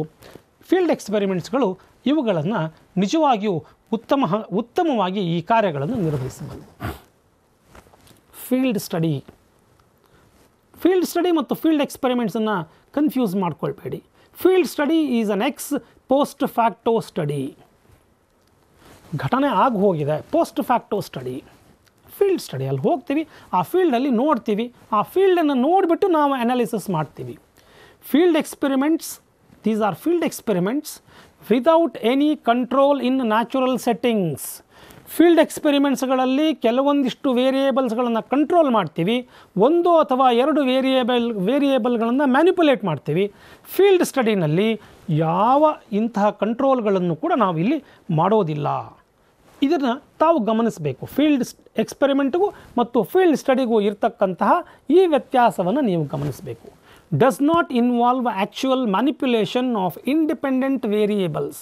ಇದು ಮುಖ್ಯವಾದಂಥ ಒಂದು ಈ ಅಂಶವನ್ನು ತಾವೆಲ್ಲರೂ ಗಣನೆಗೆ ತೆಗೆದುಕೊಳ್ಬಹುದು. Field experiments can be exploratory. ಸುಮ್ಮನೆ ನಾನು ಅದೇನೋ ಹುಡುಕ್ತಾ ಇದ್ದೀನಿ, exploratory. It can be descriptive. It can be hypothesis testing also. Can be field study. Organisational cooperation is to difficult. ಇಲ್ಲೂ ಕೂಡ ತುಂಬ ಕಷ್ಟಕರ. ಈ ಪ್ರಾಸೆಸ್ ನಮ್ಮದು ಫೀಲ್ಡ್ ಸ್ಟಡಿಯನ್ನು ಆರ್ಗನೈಸೇಷನಲ್ ಸಪೋರ್ಟ್ ಇಲ್ಲದೆ ಮಾಡ್ತಕ್ಕಂಥದ್ದು ತುಂಬ ಕಷ್ಟ. Casual inferences cannot be drawn. ಯಾವುದೇ ಇನ್ಫರೆನ್ಸಸ್ಸನ್ನು ನಿಮಗೆ ಇಲ್ಲಿ ಡ್ರಾ ಮಾಡಲಿಕ್ಕೆ ಆಗೋದಿಲ್ಲ. You can give a description, ತುಂಬ ಕಷ್ಟ ಆಗುತ್ತೆ. Chances of unknown sampling bias, ಇದು ಕೂಡ ಇಲ್ಲಿದೆ. ಸ್ಯಾಂಪ್ಲಿಂಗ್ ಬಯಾಸ್ ಕಾರಣದಿಂದಾಗಿ ನಿಮಗೆ ಒಂದು ಉತ್ತಮವಾದಂತಹ ಪರಿಹಾರವನ್ನು ಕಂಡು ಹಿಡಿದುಕೊಳ್ಳಲಿಕ್ಕೆ ಆಗದೇ ಇರಬಹುದು. Measurement may not be precise. Measurement may not be precise. ಒಂದು ಆಕ್ಸಿಡೆಂಟ್ ಆಗಿದೆ, ಎಲ್ಲೋ ಒಂದು ವೆಹಿಕಲ್ ಬಿದ್ದಿದೆ, ಇನ್ನೊಂದು ಕಡೆ ಇನ್ನೊಂದು ವೆಹಿಕಲ್ ಬಿದ್ದಿದೆ, ಅದು ಹೇಗಾಯಿತು ಏನಾಯಿತು ಅನ್ನೋದು ನಿಮ್ಮ ಗೆಸ್ಸಿಂಗು, ಯಾಕಂದರೆ ಅವ್ರು ಯಾರೂ ಇರಲ್ಲ. You have to measure it. Sometimes measurements may not be perfect, may not be precise. ರೆಲೆವೆನ್ಸಿ of data May also be a problem. ಆದರೆ ಫೀಲ್ಡ್ ಸ್ಟಡೀಸ್ಗಳು ಸಾಕಷ್ಟು ಫೀಲ್ಡ್ ಸ್ಟಡೀಸ್ಗಳನ್ನು ನಾವು ಮಾಡಿದ್ದೇವೆ. ಫೀಲ್ಡ್ ಸ್ಟಡೀಸ್ಗಳು ನಿಜವಾಗಿಯೂ ಉತ್ತಮ ದತ್ತಾಂಶಗಳನ್ನು ಹೊಂದಿದಾಗ ಒಳ್ಳೆಯ ರಿಸಲ್ಟ್ಸನ್ನು ಕೊಡ್ತವೆ ಅಂತಕ್ಕಂಥದ್ದನ್ನು ಇಲ್ಲಿ ಹೇಳ್ತಾ ಮುಂದೆ ಹಿಸ್ಟಾರಿಕಲ್ ರಿಸರ್ಚ್ಗೆ ಹೋಗ್ತೇನೆ. ಹಿಸ್ಟಾರಿಕಲ್ ರಿಸರ್ಚ್ ಕೂಡ ಒಂದು ತರಹದ ಫೀಲ್ಡ್ ಸ್ಟಡಿನೇ. ಅದಕ್ಕೆ ನಾನು ಅಲ್ಲಿ ಮುಂದೆ ಪ್ರಶ್ನಾರ್ಥಕ ಹಾಕಿದ್ದು, ಅದು ಒಂದು ಸಪ್ರೇಟಾ ಅಂತ. ಆದರೆ ಹಿಸ್ಟಾರಿಕಲ್ ರಿಸರ್ಚಲ್ಲಿ ಯಾವುದೋ ಒಂದು ಘಟನೆ ಆಗಿ ಹೋಗಿಬಿಟ್ಟಿದೆ, ಅದು 10 ನಿಮಿಷದ ಹಿಂದೆಯೋ 10 ವರ್ಷದ ಹಿಂದೆಯೋ 10,000 ವರ್ಷದ ಹಿಂದೆಯೋ ಆಗಿ ಹೋಗಿಬಿಟ್ಟಿದೆ.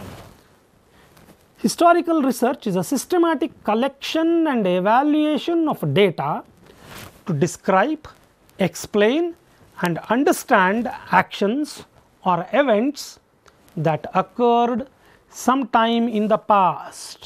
ನೋಡಿ, ಇಲ್ಲಿ ಗಮನಿಸಿ, ನೀವು ಗಮನಿಸಬೇಕಾದಂಥದ್ದು ಒಂದು ಅಂಶ ಏನು ಅಂತಂದರೆ, ಹಿಂದೆ ಎಂದೋ ಆಗಿ ಹೋದ ಘಟನೆಯ ಅಥವಾ ಒಂದು ಆ್ಯಕ್ಷನ್, ಯಾವುದೋ ಒಂದು ಕಾರ್ಯ ಆಗಿ ಹೋಗಿದೆ, ಆ ಕಾರ್ಯದ ಕುರುಹುಗಳನ್ನು ಸಂಗ್ರಹಿಸಿ ಅವುಗಳ ಮೌಲ್ಯಮಾಪನ ಮಾಡಿ ಅವುಗಳನ್ನು ವರ್ಣಿಸಿ ವಿವರಿಸಿ ಅರ್ಥ ಹಚ್ಚತಕ್ಕಂಥದ್ದೇನಿದೆಯಲ್ಲ ಹಿಸ್ಟಾರಿಕಲ್ ರಿಸರ್ಚ್, ತುಂಬ difficult. No manipulation R control of variables. ಯಾಕೆಂದರೆ ಆಗೋಗಿದೆ ಘಟನೆ, ಯಾವುದೋ 16 ವರ್ಷಗಳ ಹಿಂದವೋ 20 ವರ್ಷಗಳ ಹಿಂದೋ 50 ವರ್ಷಗಳ ಹಿಂದೋ ಆಗಿ ಹೋಗಿಬಿಟ್ಟಿದೆ. ಆ ಘಟನೆಯ ಕುರುಹುಗಳನ್ನು ಹುಡುಕಿ ಅವುಗಳಿಗೆ ಸಂಪರ್ಕ ಕೊಂಡಿಯನ್ನು ಎರಡಕ್ಕೂ ಕೂಡಿಸಿಕೊಂಡು ನೀವು ಒಂದು ಅರ್ಥವನ್ನು ಹಚ್ಚಿ ಅದನ್ನು interpret ಮಾಡ್ತಕ್ಕಂಥದ್ದೇನಿದೆಯಲ್ಲ, reconstructs what happened during a certain period of time as completely and accurately as possible. ಹಿಂದೆ ಆಗಿರಬಹುದಾದ ಘಟನೆಗಳಿಗೆ ಅರ್ಥವನ್ನು ಕಂಡು ಹಿಡಿದುಕೊಂಡಂಥದ್ದು. ನಾನು ಮೊನ್ನೆಯವರೆಗೂ ಪಾನಿಪತ್ ಪಿಕ್ಚರ್ ನೋಡುವವರೆಗೂ ಕೂಡ ಆ ಪಾನಿಪತ್ನಲ್ಲಿ ಯಾಕೆ ಸೋಲಾಯಿತು ಅನ್ನುವುದು ನನಗೆ ಪ್ರಶ್ನಾರ್ಥಕ ಚಿಹ್ನೆಯಾಗಿತ್ತು ಆ ಪಿಕ್ಚರ್ ನೋಡುವವರೆಗೆ. ಯಾಕೆಂದರೆ ನನಗೆ ಇಲ್ಲಿ ಹೋದರು, ಇಂಥಲ್ಲಿ ಯುದ್ಧ ಆಯಿತು, ಹಿಂಗಾಯಿತು, ಅವ್ರು ಹಿಂಗೆ ಹೊಳ್ಳಿ ಬಂದರು, ಹಂಗೆ ಬಂದರು, ಇದಿಷ್ಟೇ ನನಗೆ ಹೇಳ್ತಾ ಇದ್ದದ್ದು. ಬೇರೆಯ ವಿಧಾನಗಳು ನನಗೆ ಗೊತ್ತಿರಲಿಲ್ಲ. ಆದರೆ ಆ ಪಿಕ್ಚರನ್ನು ನೋಡಿದಾಗ ನನಗೆ ಅವ್ರು ರೀಕನ್ಸ್ಟ್ರಕ್ಟ್ ಮಾಡಿದ್ದಾರೆ, ಅಲ್ಲಿ ಇದ್ದದ್ದೆಲ್ಲವೂ ಸತ್ಯ ಅಂತ, ನಾನು ಅದೆಲ್ಲವೂ ಸತ್ಯ ಅಂತ ಒಪ್ಪಿಬಿಡಿ ಅಂತ ನಾನು ನಿಮಗೆ ಹೇಳ್ತಾ ಇಲ್ಲ. ಆದರೆ ಅಲ್ಲಿಯ ಘಟನೆ, ಒಂದು ನದಿಯ ಗುಂಟ ಇವರು ಹೋಗ್ತಾರೆ, ಅವರು ಇರ್ತಾರೆ, ಮಳೆಯಿಂದಾಗಿ ಅವರಿಗೆ ಅಲ್ಲಿ ಎದುರು ಹೊಡೆದಾಡಲಿಕ್ಕೆ ಆಗೋದಿಲ್ಲ. ತಿರುಗಿ ಇವನು ಈ ಪ್ರದೇಶದ ಈ ಎಂಡಿಗೆ ಬರ್ತಾನೆ. ತನ್ನ ಊರಿಗೆ ಹೋಗಬೇಕಾದಾಗ ಈ ತಂಡವನ್ನು ಸೋಲಿಸಿ, ಈ ಮರಾಠ ಸೈನ್ಯವನ್ನು ಸೋಲಿಸಿ ಆತ ತನ್ನ ಅಫ್ಘಾನಿಸ್ತಾನಕ್ಕೆ ಹೋಗಬೇಕಾಗ್ತದೆ. ಅದೆಲ್ಲವೂ ಗೊತ್ತಿತ್ತು. ಆದರೆ ಆ ಪಿಕ್ಚರನ್ನು ನೋಡಿದಾಗ, ಆ ಮ್ಯಾಪನ್ನು ನೋಡಿದಾಗ, ಓ ಇಂಥದ್ದೊಂದು ಘಟನೆ ಅನ್ನೋದು ಗಮನಕ್ಕೆ ಬಂತು. ಸೊ ಹೀಗಾಗಿ ಹಿಸ್ಟಾರಿಕಲ್ ರೀಕನ್ಸ್ಟ್ರಕ್ಟ್ಸ್ ವಾಟ್ ಹ್ಯಾಸ್ ಹ್ಯಾಪನ್ಡ್, ಅವುಗಳಿಗೆ ಕ್ಲೂ. ಆದರೆ ಅದು ಸತ್ಯವೋ ಅಸತ್ಯವೋ ಅದನ್ನು ನಾನು ನಿರ್ಣಯಿಸ್ತಾ ಇಲ್ಲ. ಅಂಥದ್ದು ಆ ಘಟನೆಗೂ ಮತ್ತು ನಾನು ಓದಿದ್ದಕ್ಕೂ ನನಗೆ ಅವೆರಡನ್ನು ಸಂಪರ್ಕಕೊಂಡಿಯಾಗಿ ನಿಂತು ಹೀಗೆ ಆಗಿರಬಹುದು ಅನ್ನೋದನ್ನು ಮನದಟ್ಟು ಮಾಡಿದ್ದು ಆ ಚಿತ್ರ ನನಗೆ. It uses different methods. Historical ಮೆಥಡ್ಸನ್ನು theoretical model leading to a content analysis. ಯಾವುದೋ ಒಂದು ಥೆರಾಟಿಕಲ್ ಮಾಡೆಲ್ ಆಗಿ ಇಟ್ಕೊಂಡು ಅದನ್ನು ಕಂಟೆಂಟ್ ಅನಾಲಿಸಿಸ್ ಆಗಿ ಮಾಡ್ತೇವೆ. ಸಿಂಧೂ ನಾಗರಿಕತೆ ಅಂತ ನಾವು ಹೇಳ್ತೇವೆ. ಅವ್ರು ಹಾಗೆ ಮುಂದುವರೆದಿದ್ರು, ಹೀಗೆ ಮುಂದುವರೆದಿದ್ರು, ಅಲ್ಲಿಯ ಎಲ್ಲ ಕುರುಹುಗಳನ್ನು ಇಟ್ಕೊಂಡು theoretical modelling leading to a content analysis. ಇಷ್ಟು ಮುಂದುವರೆದಿದ್ರು, ಅವರು ಒಳಚರಂಡಿ ಯೋಜನೆಯನ್ನು ಸ್ಥಾಪಿಸಿದರು, ನೀರು ಸರಬರಾಜು ಯೋಜನೆ ಇತ್ತು, ಹೀಗಿತ್ತು ಹಾಗಿತ್ತು, ಅವರಿಗೆ ಬಚ್ಚಲು ಮನೆಯ ಹೇಗಿರಬೇಕು ಅನ್ನುವ ರೂಪರೇಷೆ ಗೊತ್ತಿತ್ತು, ರಾಜಮಾರ್ಗಗಳು ಗೊತ್ತಿದ್ವು. ಎಲ್ಲಿಯೋ ಕುರುಹುಗಳನ್ನು ಇಟ್ಕೊಂಡಂಥದ್ದು. Use of patterns R themes. ಯಾವುದೋ ಪ್ಯಾಟರ್ನ್ಗಳನ್ನು ಉಪಯೋಗಿಸಿಕೊಂಡು ಇದು ಹೀಗಿರ್ಬೋದು, ಇದು ಈ ಕಾಲದ್ದು, ಇದು ಸಮುದ್ರಗುಪ್ತ ಮೌರ್ಯನ ಕಾಯಿನು, ಯಾಕಂದರೆ ಅವನ ಕಾಯಿನಲ್ಲಿ ಒಂದು ಚಿಹ್ನೆ ಇತ್ತು, ಇದರಲ್ಲಿ ಇಲ್ಲ ಅಂತಂದಾಗ ಇದು ಸಮುದ್ರಗುಪ್ತ ಮೌರ್ಯನ ಕಾಯಿನ್ ಅಲ್ಲ. ಈ ರೀತಿಯಾಗಿ ವಿವರಿಸ್ತಕ್ಕಂಥ use of patterns R themes. Coding system, quantitative data to validate interpretations. ಕೆಲವೊಂದು ಸಂದರ್ಭದಲ್ಲಿ ಕ್ವಾಂಟಿಟೇಟಿವ್ ಡೇಟಾ ಬೇಕಾಗ್ತದೆ. ಇದು ಹೇಳ್ತಾರೆ ಇದು ಯಾವುದೋ ಒಂದು ಕಾಲದ ಕಲ್ಲು ಅಂತ, ಆದರೆ ಅದನ್ನು ನಮ್ಮ ಜಿಯಾಲಜಿಸ್ಟ್ಗಳು ಚೆಕ್ ಮಾಡಿದಾಗ ಆ ಕಲ್ಲು ಕೇವಲ ಒಂದು 500 ವರ್ಷದ ಹಿಂದೆ ಇರ್ತದೆ. ಅದು ಹೇಳ್ತಾರೆ ಒಂದು 30,000 ವರ್ಷದ ಹಿಂದೆ ಆದಂಥ ಘಟನೆಯ ಕಲ್ಲು ಅಂತ. ನಂಬೋದು ಹಾಗೆ? ಅಂತಹ ಕೆಲವು ಸಂದರ್ಭಗಳಲ್ಲಿ ನಮಗೆ ಕ್ವಾಂಟಿಟೇಟಿವ್ ಡೇಟಾ ಬೇಕಾಗ್ತದೆ. ಕ್ವಾಂಟಿಟೇಟಿವ್ ಡೇಟಾ ಇಟ್ಕೊಂಡಾಗಲೇ ನಮಗೆ ಮುಂದುವರಿಲಿಕ್ಕೆ ಸಾಧ್ಯ. ಹೀಗಾಗಿ ಹಿಸ್ಟಾರಿಕಲ್ ರಿಸರ್ಚ್ ತನ್ನದೇ ಆದಂತಹ ಒಂದು ಉತ್ತಮ ಅಭಿಪ್ರಾಯಗಳನ್ನು ಹೊಂದಿದಾಗಲೂ ಕೂಡ ಅದನ್ನು ಮಾಡಲಿಕ್ಕೆ there are challenges. Challenge is not because of the method, challenges are there because of the sources. ನಮಗೆ ಆ ಹಿಸ್ಟಾರಿಕಲ್ ಸೋರ್ಸಸ್ಗಳೇ ನಮಗೆ ಸೋರ್ಸಸ್ ಆಫ್ ಕನ್ಫ್ಯೂಷನ್. ಅವುಗಳನ್ನು ಒಪ್ಕೊಳ್ಳೋದೋ ಬೇಡವೋ ಅನ್ನೋದೇ ನಮಗೆ ಇರುವ ಮೂಲಭೂತ ಪ್ರಶ್ನೆ. ಹೀಗಾಗಿ historical method comes under question, not because of the method but because of the sources. We have to depend on the oral history many times. Oral history, no direct access to the phenomena of interest. No direct access, ಯಾವುದೇ ನಮಗೆ direct access ಇಲ್ಲ ಹಿಂದೆ ಆದಂಥ ಘಟನೆ, ಯಾಕಂದರೆ ಆಗ ಹೋಗಿಬಿಟ್ಟಿದೆ. No direct access. Researcher has to work with the available sources. ಆ ಸಂಶೋಧಕ ಅವನಿಗೆ ಸಿಕ್ಕಂಥ ದ್ವಾರಕೆಯಲ್ಲೋ ಅಥವಾ ನಮ್ಮ ರಾಮ ಸೇತುವೆಯಲ್ಲಿ ಸಿಕ್ಕಂಥ ಕೆಲವೊಂದಿಷ್ಟು ಕಲ್ಲುಗಳು ಇಂಥವು ಯಾವುವೋ ಮಾತ್ರ ಅವನಿಗೆ ಸೋರ್ಸಸ್ ಆಗಿ ಆ್ಯಕ್ಟ್ ಆಗ್ತವೆ. ಹೀಗಾಗಿ ಆ ಅವೈಲೇಬಲ್ ಸೋರ್ಸಸ್ಗಳನ್ನು ಇಟ್ಕೊಂಡೇ ಸಂಶೋಧಕ ತನ್ನ ಕೆಲಸವನ್ನು ಮಾಡಬೇಕಾಗ್ತದೆ. ಕೆಲವು ಸಲ ನಮಗೆ ಸಿಗ್ತಕ್ಕಂಥ ಮೂಲಗಳು ಹೇಗಿದ್ದಾವೆ ಅಂದರೆ ಇನ್ಕನ್ಕ್ಲೂಸಿವ್ ಆರ್ ಎವಿಡೆನ್ಸ್ಲೆಸ್ ಸೋರ್ಸಸ್. ಆ ಮೂಲಗಳನ್ನು, ಸೋರ್ಸಸ್ಗಳನ್ನು ನಾವು ಹುಡುಕೋದ್ರಿಂದ, ಆ ಸೋರ್ಸಸ್ಗಳನ್ನು ರೆಫರ್ ಮಾಡೋದ್ರಿಂದ ನಮಗೆ ಯಾವ ಕನ್ಕ್ಲೂಷನರಿ ಎವಿಡೆನ್ಸಸ್ಗಳು ಸಿಗೋದಿಲ್ಲ. ನಿಖರವಾದ ಎವಿಡೆನ್ಸಸ್ಗಳು ಆ ಸೋರ್ಸ್ ಮುಖಾಂತರ ಸಿಗದೇ ಇದ್ದದ್ದಕ್ಕೆ ನಮಗೆ ಒಂದು ಕನ್ಕ್ಲೂಷನ್ಗೆ ಬರೋದಕ್ಕೆ ಕಷ್ಟ ಆಗುತ್ತೆ. ಹಿಸ್ಟಾರಿಕಲ್ ರಿಸರ್ಚ್ ತುಂಬ ಕಷ್ಟ, ಯಾಕೆಂದರೆ ಇದು ಲೇಬರ್ ಇಂಟೆನ್ಸಿವ್. ಎಕ್ಸ್ಪ್ಲೋರೇಷನ್ ಮಾಡಬೇಕಾಗ್ತದೆ, ನೀವು ಜಗವನ್ನು ಅಗಿಬೇಕಾಗ್ತದೆ, ತೆಗಿಬೇಕಾಗ್ತದೆ, ಸಾಕಷ್ಟು ಕಷ್ಟಪಡಬೇಕಾಗ್ತದೆ. ನಿಮಗೆ ಏನು ಸಿಗುತ್ತೆ ಸಿಗೋದಿಲ್ಲ ಅನ್ನೋದು ಮುಂದಿನ ಮಾತು. ಆದರೆ ಆ ಕೆಲಸ ಏನಿದೆಯಲ್ಲ, it is labour intensive, it is highly labour intensive. ಇದು ಒಂದು ಸಮಸ್ಯೆ. ಟೈಮ್ ಕನ್ಸ್ಯೂಮಿಂಗ್, ತುಂಬ ಸಮಯ ಹೋಗ್ತದೆ. ಹಿಸ್ಟಾರಿಕಲ್ ರಿಸರ್ಚ್ ಇವತ್ತೇ ಮಾಡಿಬಿಡ್ತೀನಿ ಅಂತಕ್ಕಂಥದ್ದಲ್ಲ. ತಾವು ಈಗಾಗಲೇ ಗಮನಿಸಿದಿರಿ, ನಮ್ಮ ಭಾರತದ ಒಂದು ಅತ್ಯಂತ ತುಂಬ ದೀರ್ಘ ಅವಧಿಯಲ್ಲಿ ನಡೆದಂಥ ವಾದ ವಿವಾದ, ಕೊನೆಗೂ ಅದು ಯಾವುದೋ ಒಂದು ಸುಪ್ರೀಂ ಕೋರ್ಟ್ನ ಒಂದು ಪ್ರಮುಖವಾದ ನಿರ್ಣಯಕ್ಕೆ ಒಳಪಟ್ಟು ಅಲ್ಲಿ ಒಂದು ಮಂದಿರದ ನಿರ್ಮಾಣ ಕಾರ್ಯ ಪ್ರಾರಂಭ ಆಗ್ತಾಯಿದೆ.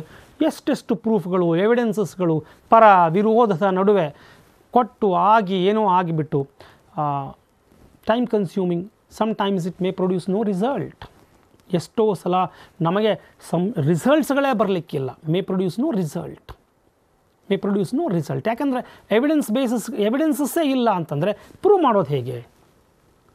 Requires patience. ಹಿಸ್ಟಾರಿಕಲ್ ರಿಸರ್ಚನ್ನು ಮಾಡುವ ವ್ಯಕ್ತಿಗೆ ಪೇಷನ್ಸ್ ತುಂಬ ಮಹತ್ವದ್ದು. ಡೆಡಿಕೇಶನ್, ಪರ್ಸರ್ವನ್ಸ್ ಇವಿಲ್ಲದೆ ಇದ್ದರೆ ಹಿಸ್ಟಾರಿಕಲ್ ರಿಸರ್ಚನ್ನು ಮಾಡುವ ವ್ಯಕ್ತಿ ಸಫಲನಾಗಲಾರ. ಯಾವುದೋ ಒಂದು ಫೈನಲ್ ರಿಸಲ್ಟ್ಗೆ ನೀವು ಬರ್ತೀರಿ ಅಂತಲೇ ಅಂದ್ಕೊಳ್ಳೋಣ. ಹಿಸ್ಟಾರಿಕಲ್ ರಿಸರ್ಚ್ ಮಾಡಿದ ವ್ಯಕ್ತಿ ಎಂದೂ ಶಹಬ್ಬಾಷ್ಗಿರಿಯನ್ನು ಪಡೆದೇ ಇಲ್ಲ. Criticism will follow. ಯಾಕಂತಂದರೆ ಹಿಂದೆ ಆದಂತಹದ್ದನ್ನು ನೀವು ಕಲ್ಪಿಸಿಕೊಂಡು ಊಹಿಸಿಕೊಂಡು ಅದಕ್ಕೊಂದು ಕೊಂಡಿಯನ್ನು ಕೊಟ್ಟು ಯಾವುದೋ ಎವಿಡೆನ್ಸಸ್ಗಳನ್ನು ಇಟ್ಕೊಂಡು ಹೀಗಿರಬಹುದು ಅನ್ನುವ ಒಂದು ಹಂತಕ್ಕೆ ಬರ್ತೀರಾ ಹೊರತಾಗಿ ನಿಖರವಾಗಿ ಇದು ಹೀಗೆ ಅಂತ ಹೇಳಲಿಕ್ಕೆ ಸಾಧ್ಯ ಆಗೋದಿಲ್ಲ. Final results may lead to criticism. ಹೀಗಾಗಿ ಹಿಸ್ಟಾರಿಕಲ್ ರಿಸರ್ಚ್ ತನ್ನದೇ ಆದಂತಹ ಕೆಲವು ಇತಿಮಿತಿಗಳನ್ನು ಹೊಂದಿದೆ. ಇನ್ನು ಸೆನ್ಸಸ್ಸಿಗೆ ಬರೋಣ. ಸೆನ್ಸಸ್ ಸ್ಟಡಿ ಅಂದರೆ ಏನು? ನಾವೆಲ್ಲರೂ ಜನಗಣತಿಯನ್ನು ಮಾಡಿದ್ದೇವೆ. ಪ್ರತಿ 10 ವರ್ಷಕ್ಕೊಮ್ಮೆ ನಾವು ಜನಗಣತಿಯಲ್ಲಿ ಭಾಗವಹಿಸ್ತೇವೆ. ಎಲ್ಲ ದೇಶದ ಎಲ್ಲ ಪ್ರಜೆಗಳು ಅದರಲ್ಲಿ ಭಾಗವಹಿಸ್ತಾರೆ. ಮೂಲಾಗ್ರವಾಗಿ ನಾವು ಏನೇನು ಅವ್ರು ಇನ್ಫಾರ್ಮೇಷನನ್ನು ಕೇಳ್ತಾರೆ ಎಲ್ಲ ಇನ್ಫಾರ್ಮೇಷನನ್ನು ನಾವು ಅವರಿಗೆ ಪ್ರೊವೈಡ್ ಮಾಡ್ತೇವೆ. ಒಬ್ಬ ನಾಗರಿಕನನ್ನು ಬಿಡದೆ ಎಲ್ಲರ ಮುಖಾಂತರ ನಮ್ಮ ದತ್ತಾಂಶಗಳನ್ನು ಸಂಗ್ರಹಿಸಿ ವಿಶ್ಲೇಷಿಸಿ ಕೊಡ್ತಾರೆ. ಇದು ಸೆನ್ಸಸ್. ಇಲ್ಲಿ ಯಾರನ್ನೂ ಬಿಡೋ ಹಾಗಿಲ್ಲ. In a census, data about all individual units are collected in the population. ಆ ಸಮುದಾಯದಲ್ಲಿ ಇರತಕ್ಕಂಥ ಎಲ್ಲ ಜನರ ಹೌಸ್ಹೋಲ್ಡ್ಸ್, ಮನೆಗಳ ದನ ಇಂಥವೆಲ್ಲವುಗಳು ಕೂಡ ಆಗಿದೆ. ಅವೆಲ್ಲವು ಜಾನುವಾರುಗಳ ಗಣತಿ ಏನಿದೆಯಲ್ಲ ಅದು census. It is very difficult in a larger geographical proximity. ಹೀಗಾಗಿ ಅದನ್ನು 10 ವರ್ಷಕ್ಕೊಮ್ಮೆ ಮಾಡೋದು, ಪ್ರತಿ ವರ್ಷ ಮಾಡೋದು ತುಂಬ ಕಷ್ಟ. highly time consuming and very costly. Census studies are too costly. Large human sources are required. ಸಾಕಷ್ಟು ಮಾನವ ಸಂಪನ್ಮೂಲಗಳು ಬೇಕಾಗ್ತವೆ. ಇನ್ನೊಂದು ಅದರ ನೆಗೆಟಿವ್ ಪಾಯಿಂಟ್ ಏನಂದರೆ ಸ್ಯಾಂಪಲ್ ಸರ್ವೆ ಆ ಸೆನ್ಸಸ್ ಸರ್ವೆಯಷ್ಟೇ ನಿಖರವಾದಂತಹ ಫಲಿತಗಳನ್ನು ನೀಡಬಲ್ಲದು. ಹೀಗಾಗಿ ಸೆನ್ಸಸ್ಸನ್ನು ಯಾಕೆ ಮಾಡಬೇಕು? ಎಕ್ಸಿಟ್ ಪೋಲ್ಸ್ಗಳನ್ನು ಮಾಡ್ತಾರೆ, ಒಂದು ಟ್ರೆಂಡನ್ನು ಕೊಡ್ತಾರೆ. ಸಾಮಾನ್ಯವಾಗಿ ಆ ಟ್ರೆಂಡ್ ಅಂದರೆ ಅದು ಯಾವುದೇ ಒಂದು ಬಯಾಸಿಗೆ ಒಳಪಡದೇ ಇದ್ದರೆ ನಿಖರವಾದಂತಹ ಟ್ರೆಂಡ್ಗಳನ್ನು ನಮ್ಮ ಇತ್ತೀಚಿನ ಎಲೆಕ್ಷನ್ಸ್ಗಳಲ್ಲಿ ಎಲ್ಲವುಗಳಲ್ಲೂ ತೋರಿಸಿದೆ.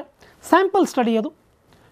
ಕೋಟಿಗಟ್ಟಲೆ ನಾವು ಜನ ವೋಟ್ ಮಾಡಿದ್ದೇವೆ, ಆದರೆ ಕೆಲವೇ ಸಾವಿರ ಜನರನ್ನು ಇಟ್ಕೊಂಡು ಎಕ್ಸಿಟ್ ಪೋಲ್ಗಳ ಮುಖಾಂತರ ಒಂದು ಟ್ರೆಂಡನ್ನು ನಮಗೆ ಕೊಡ್ತಾರೆ with standard errors here and there.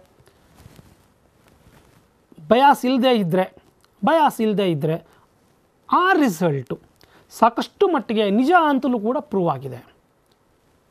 ಹೀಗಾಗಿ ಸೆನ್ಸಸ್ ಮಾಡಬೇಕೋ ಬೇಡವೋ ಅಂತಕ್ಕಂಥದ್ದು. But census is done when it is required to be done.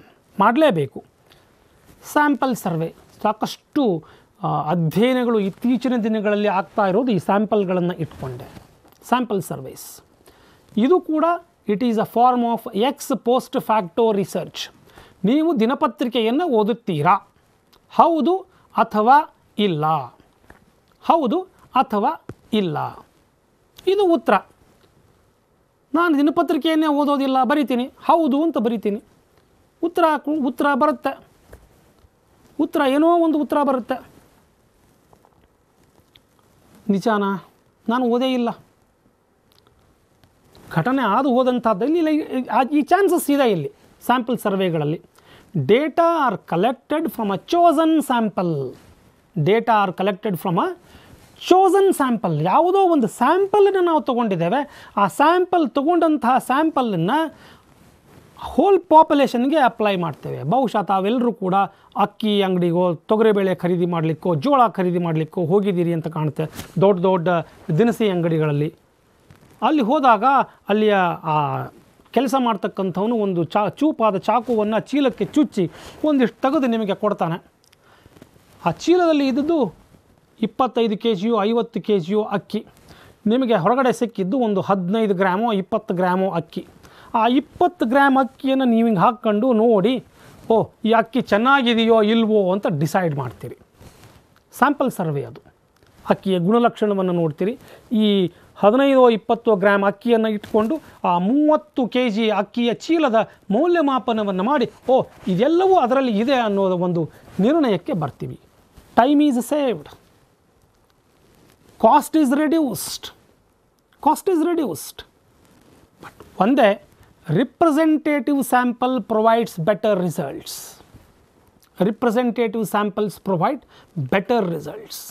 ಮಾವಿನ ಹಣ್ಣನ್ನು ಬಹುಶಃ ಖರೀದಿ ಮಾಡಿದ್ದೀರಿ, ಯಾವುದೋ ಒಂದು ಹಣ್ಣನ್ನು ಅವನು ಹೆಚ್ಚಿಕೊಡ್ತಾನೆ, ನಾವು ತಿಂತೀವಿ, ತುಂಬ ಟೇಸ್ಟಿ ಇದೆ, ಬಾಸ್ಕೆಟಾಗಿ ಕೊಡ್ತಾನೆ. ಅದೆಲ್ಲವೂ ಇಲ್ಲಿ ಇರಬೇಕು ಅಂತಿಲ್ಲ. ಮನೆಗೆ ತಂದು ನೋಡಿದಾಗ ಅವೆಲ್ಲವೂ ಇನ್ನೂ ಕಾಯಾಗಿರ್ತವೆ.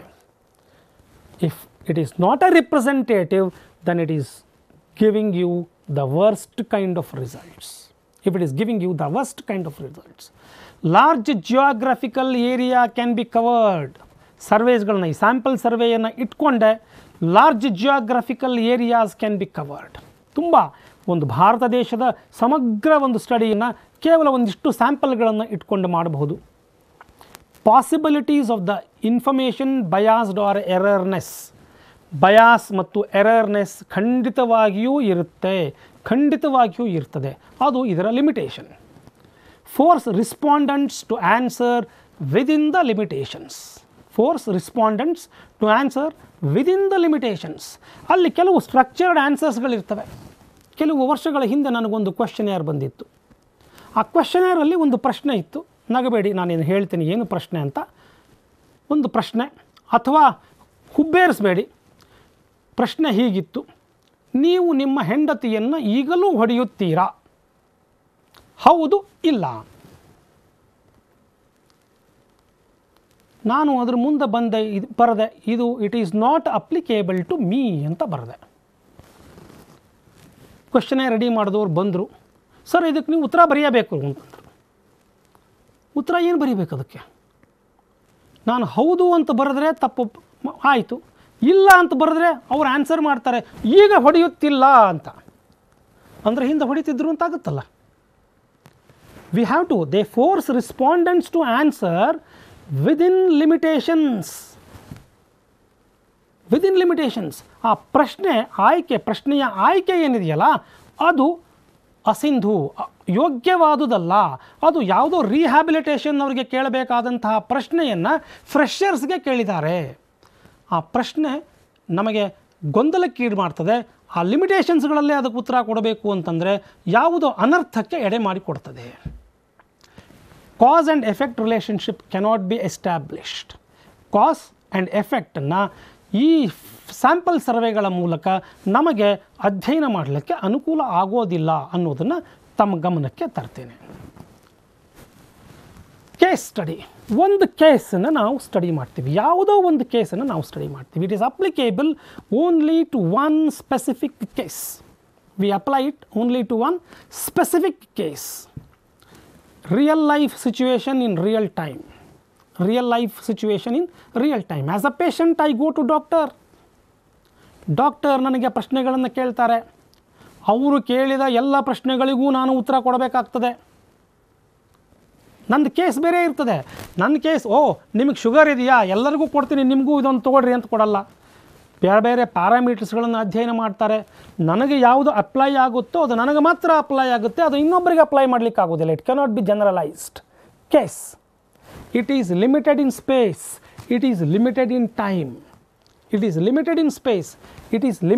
time. ಯಾರಿಗೆ ಅದನ್ನು ಅಪ್ಲಿಕೇಶನ್ ಮಾಡಬೇಕೋ ಅಷ್ಟು ಮಾತ್ರಕ್ಕೆ ಮಾಡಲಿಕ್ಕೆ ಸಾಧ್ಯ. It has got an immediate impact. ಮಾನಸಿಕವಾಗಿ ನೊಂದಿರ್ತಾರೆ. ಒಬ್ಬ ಸೈಕಿಯಾಟ್ರಿಸ್ಟನ್ನ ಭೇಟಿಯಾಗ್ತಾರೆ. ಸೈಕಿಯಾಟ್ರಿಸ್ಟ್ ಅವ್ರ ಜೊತೆ ಅವ್ರನ್ನ ಅಧ್ಯಯನ ಮಾಡ್ತಾರೆ. ಅವರಿಗೆ ಅಪ್ಲೈ ಆಗೋಂತಹ ಸಲಹೆ ಸೂಚನೆಗಳನ್ನು ಕೊಡ್ತಾರೆ. ಅದು ಆ ಸ್ಪೇಸು ಮತ್ತು ಟೈಮ್ಗಳ ಒಳಗಡೆ ಅವರಿಗೆ ಮಾತ್ರ ಸೀಮಿತ ಆಗಿರ್ತದೆ. ಅದು ಇನ್ಯಾರಿಗೂ ಅಪ್ಲೈ ಮಾಡಲಿಕ್ಕೆ ಆಗೋದಿಲ್ಲ. It has got immediate relevance. ಮುಂದೆ 10 ವರ್ಷಕ್ಕೆ ಬಿಟ್ಟು 20 ವರ್ಷಕ್ಕೆ ಮಾಡೋದಲ್ಲ. ಅದು ಆ ಕೇಸ್ಗೆ ಆ ಸಂದರ್ಭದಲ್ಲಿ ಮಾತ್ರ ಅದು ರೆಲೆವೆಂಟ್ ಆಗಿರ್ತದೆ. Highly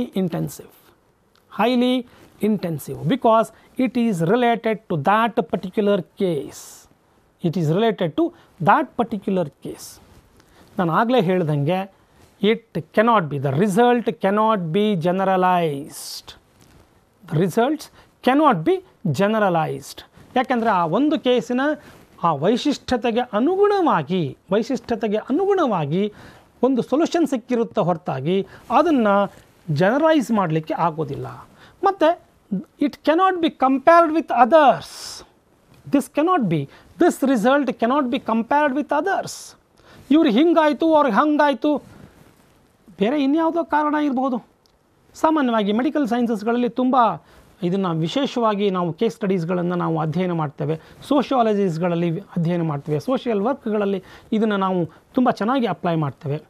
it is non statistical in its analysis. ಇಲ್ಲಿ ಯಾವುದೇ ಸ್ಟ್ಯಾಟಿಸ್ಟಿಕ್ ಟೆಸ್ಟ್ಗಳನ್ನು ನಿಮಗೆ ಅಪ್ಲೈ ಮಾಡಲಿಕ್ಕೆ ಬರೋದಿಲ್ಲ, ನಾನ್ statistical in its analysis.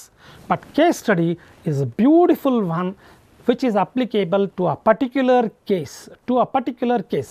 Case by case ಹೋದಾಗ ಆ ಒಂದು ಕೇಸ್ಗೆ ಮಾತ್ರ ನೀವು ಉತ್ತರವನ್ನು ಕಂಡು ಹಿಡಿದುಕೊಳ್ಳಲಿಕ್ಕೆ ಸಾಧ್ಯ.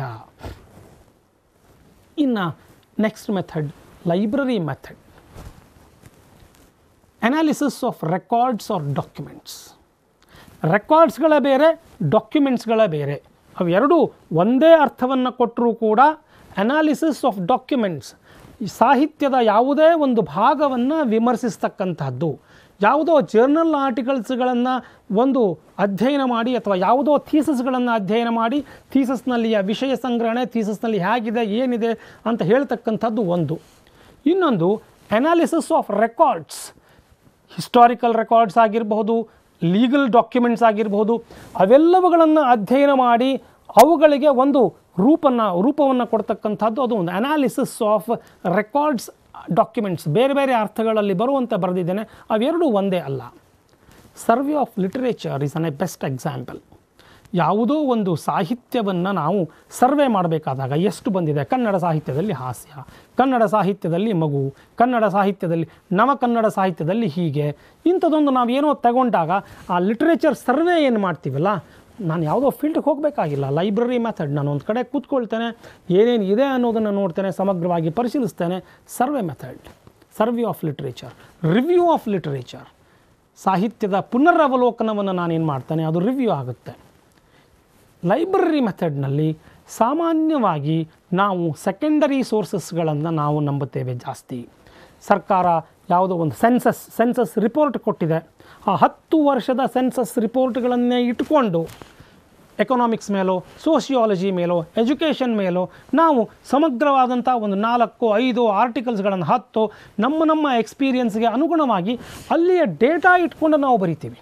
ಒಂದು 15-20 ವರ್ಷದ ಒಂದು ಕರ್ನಾಟಕ ಸರ್ಕಾರದ ಬಜೆಟನ್ನು ಇಟ್ಕೊಂಡು ಕರ್ನಾಟಕ ಸರ್ಕಾರ ಹೇಗೆ ತನ್ನ ಆಯವ್ಯಯದಲ್ಲಿ ಹೇಗೆ ವ್ಯತ್ಯಾಸವನ್ನು ಮಾಡಿದೆ ಅಥವಾ ಅದರ ಟ್ರೆಂಡ್ ಏನು ಅಂತಕ್ಕಂಥದ್ದನ್ನು ಗುರುತಿಸ್ತೇವೆ. ಈ ರೀತಿಯಾದ ಎಕ್ಸಾಂಪಲ್ಸ್ಗಳು ಇವೆಲ್ಲವೂ ಲೈಬ್ರರಿ ಮೆಥಡ್ಸ್ಗಳಲ್ಲಿ ಬರ್ತವೆ. Applying statistics to the segment of literature published R ಅನ್ಪಬ್ಲಿಷ್ಡ್, ಇದಕ್ಕೆ ನಾವು ಸೈಂಟೋಮೆಟ್ರಿಕ್ಸ್ ಅಂತ ಕರಿತೀವಿ ನಾವು, ಅಥವಾ ವೆಬೋಮೆಟ್ರಿಕ್ಸ್, ಸೈಂಟೋಮೆಟ್ರಿಕ್ಸ್, ಬಿಬ್ಲಿಯೋಮೆಟ್ರಿಕ್ಸ್ ಅಂತ ಮೆಟ್ರಿಕ್ಸ್ಗಳನ್ನು ನಾವು ಸ್ಟ್ಯಾಟಿಸ್ಟಿಕ್ಸ್ಗಳನ್ನು ಪಬ್ಲಿಷ್ಡ್ ಲಿಟರೇಚರ್ಗಳ ಮೇಲೆ ಅಪ್ಲೈ ಮಾಡ್ತೀವಿ. 1990ರಲ್ಲಿ ಇಷ್ಟು 1000 ಆರ್ಟಿಕಲ್ಸ್ಗಳು ಪಬ್ಲಿಷ್ ಆಗಿದ್ದವು, 2000 ವರ್ಷದಲ್ಲಿ ಇಷ್ಟು ಆರ್ಟಿಕಲ್ಸ್ಗಳು ಭಾರತದಲ್ಲಿ ಪಬ್ಲಿಷ್ ಆದವು, ಅಥವಾ 2010ರಲ್ಲಿ ಭಾರತದಲ್ಲಿ ಇಂತಹ ಎಕನಾಮಿಕ್ಸ್ಗಳ ಮೇಲೆ ಇಷ್ಟು ಪುಸ್ತಕಗಳು ಪ್ರಕಟಣೆಯಾಗಿದ್ದು, 2020ರಲ್ಲಿ ಇಷ್ಟು ಪುಸ್ತಕಗಳು ಪ್ರಕಟಣೆಯಾಗಿದ್ದಾವೆ. ಒಂದು ಸ್ಟ್ಯಾಟಿಸ್ಟಿಕ್ಸನ್ನೇ ಅಪ್ಲೈ ಮಾಡ್ತೀವಿ, ಹೀಗೀಗೆ ಅಂತಕ್ಕಂಥದ್ದನ್ನು. ಇದಕ್ಕೆ ನಾನೇನು ಎಲ್ಲೂ ಫೀಲ್ಡ್ ಎಕ್ಸ್ಪೆರಿಮೆಂಟಿಗೆ ಹೋಗಬೇಕಾಗಿಲ್ಲ, ಲ್ಯಾಬೊರೇಟ್ರಿಗೆ ಹೋಗಬೇಕಾಗಿಲ್ಲ, ಹಿಸ್ಟಾರಿಕಲಿ ನಾನೇನು ಎವಿಡೆನ್ಸಸ್ ಮಾಡಬೇಕಾಗಿಲ್ಲ. It is merely a library method. These are the ways through which I can really make some analysis out of it. ಇನ್ನು ಮುಂದೆ ನಾನು ಬರ್ತಕ್ಕಂಥದ್ದು data collection tools and techniques.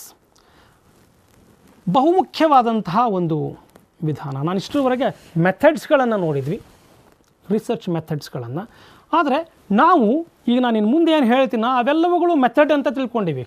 ಯಾರೋ ಪ್ರಶ್ನೆ ಕೇಳಿದ್ರೆ ನಾನು ಕ್ವೆಶ್ಚನರ್ ಮೆಥಡ್ ಯೂಸ್ ಮಾಡಿದ್ದೀನಿ ರೀ ಅಂತಾರೆ. ಕ್ವೆಶ್ಚನರ್ ಈಸ್ ನಾಟ್ ಅ ಮೆಥಡ್.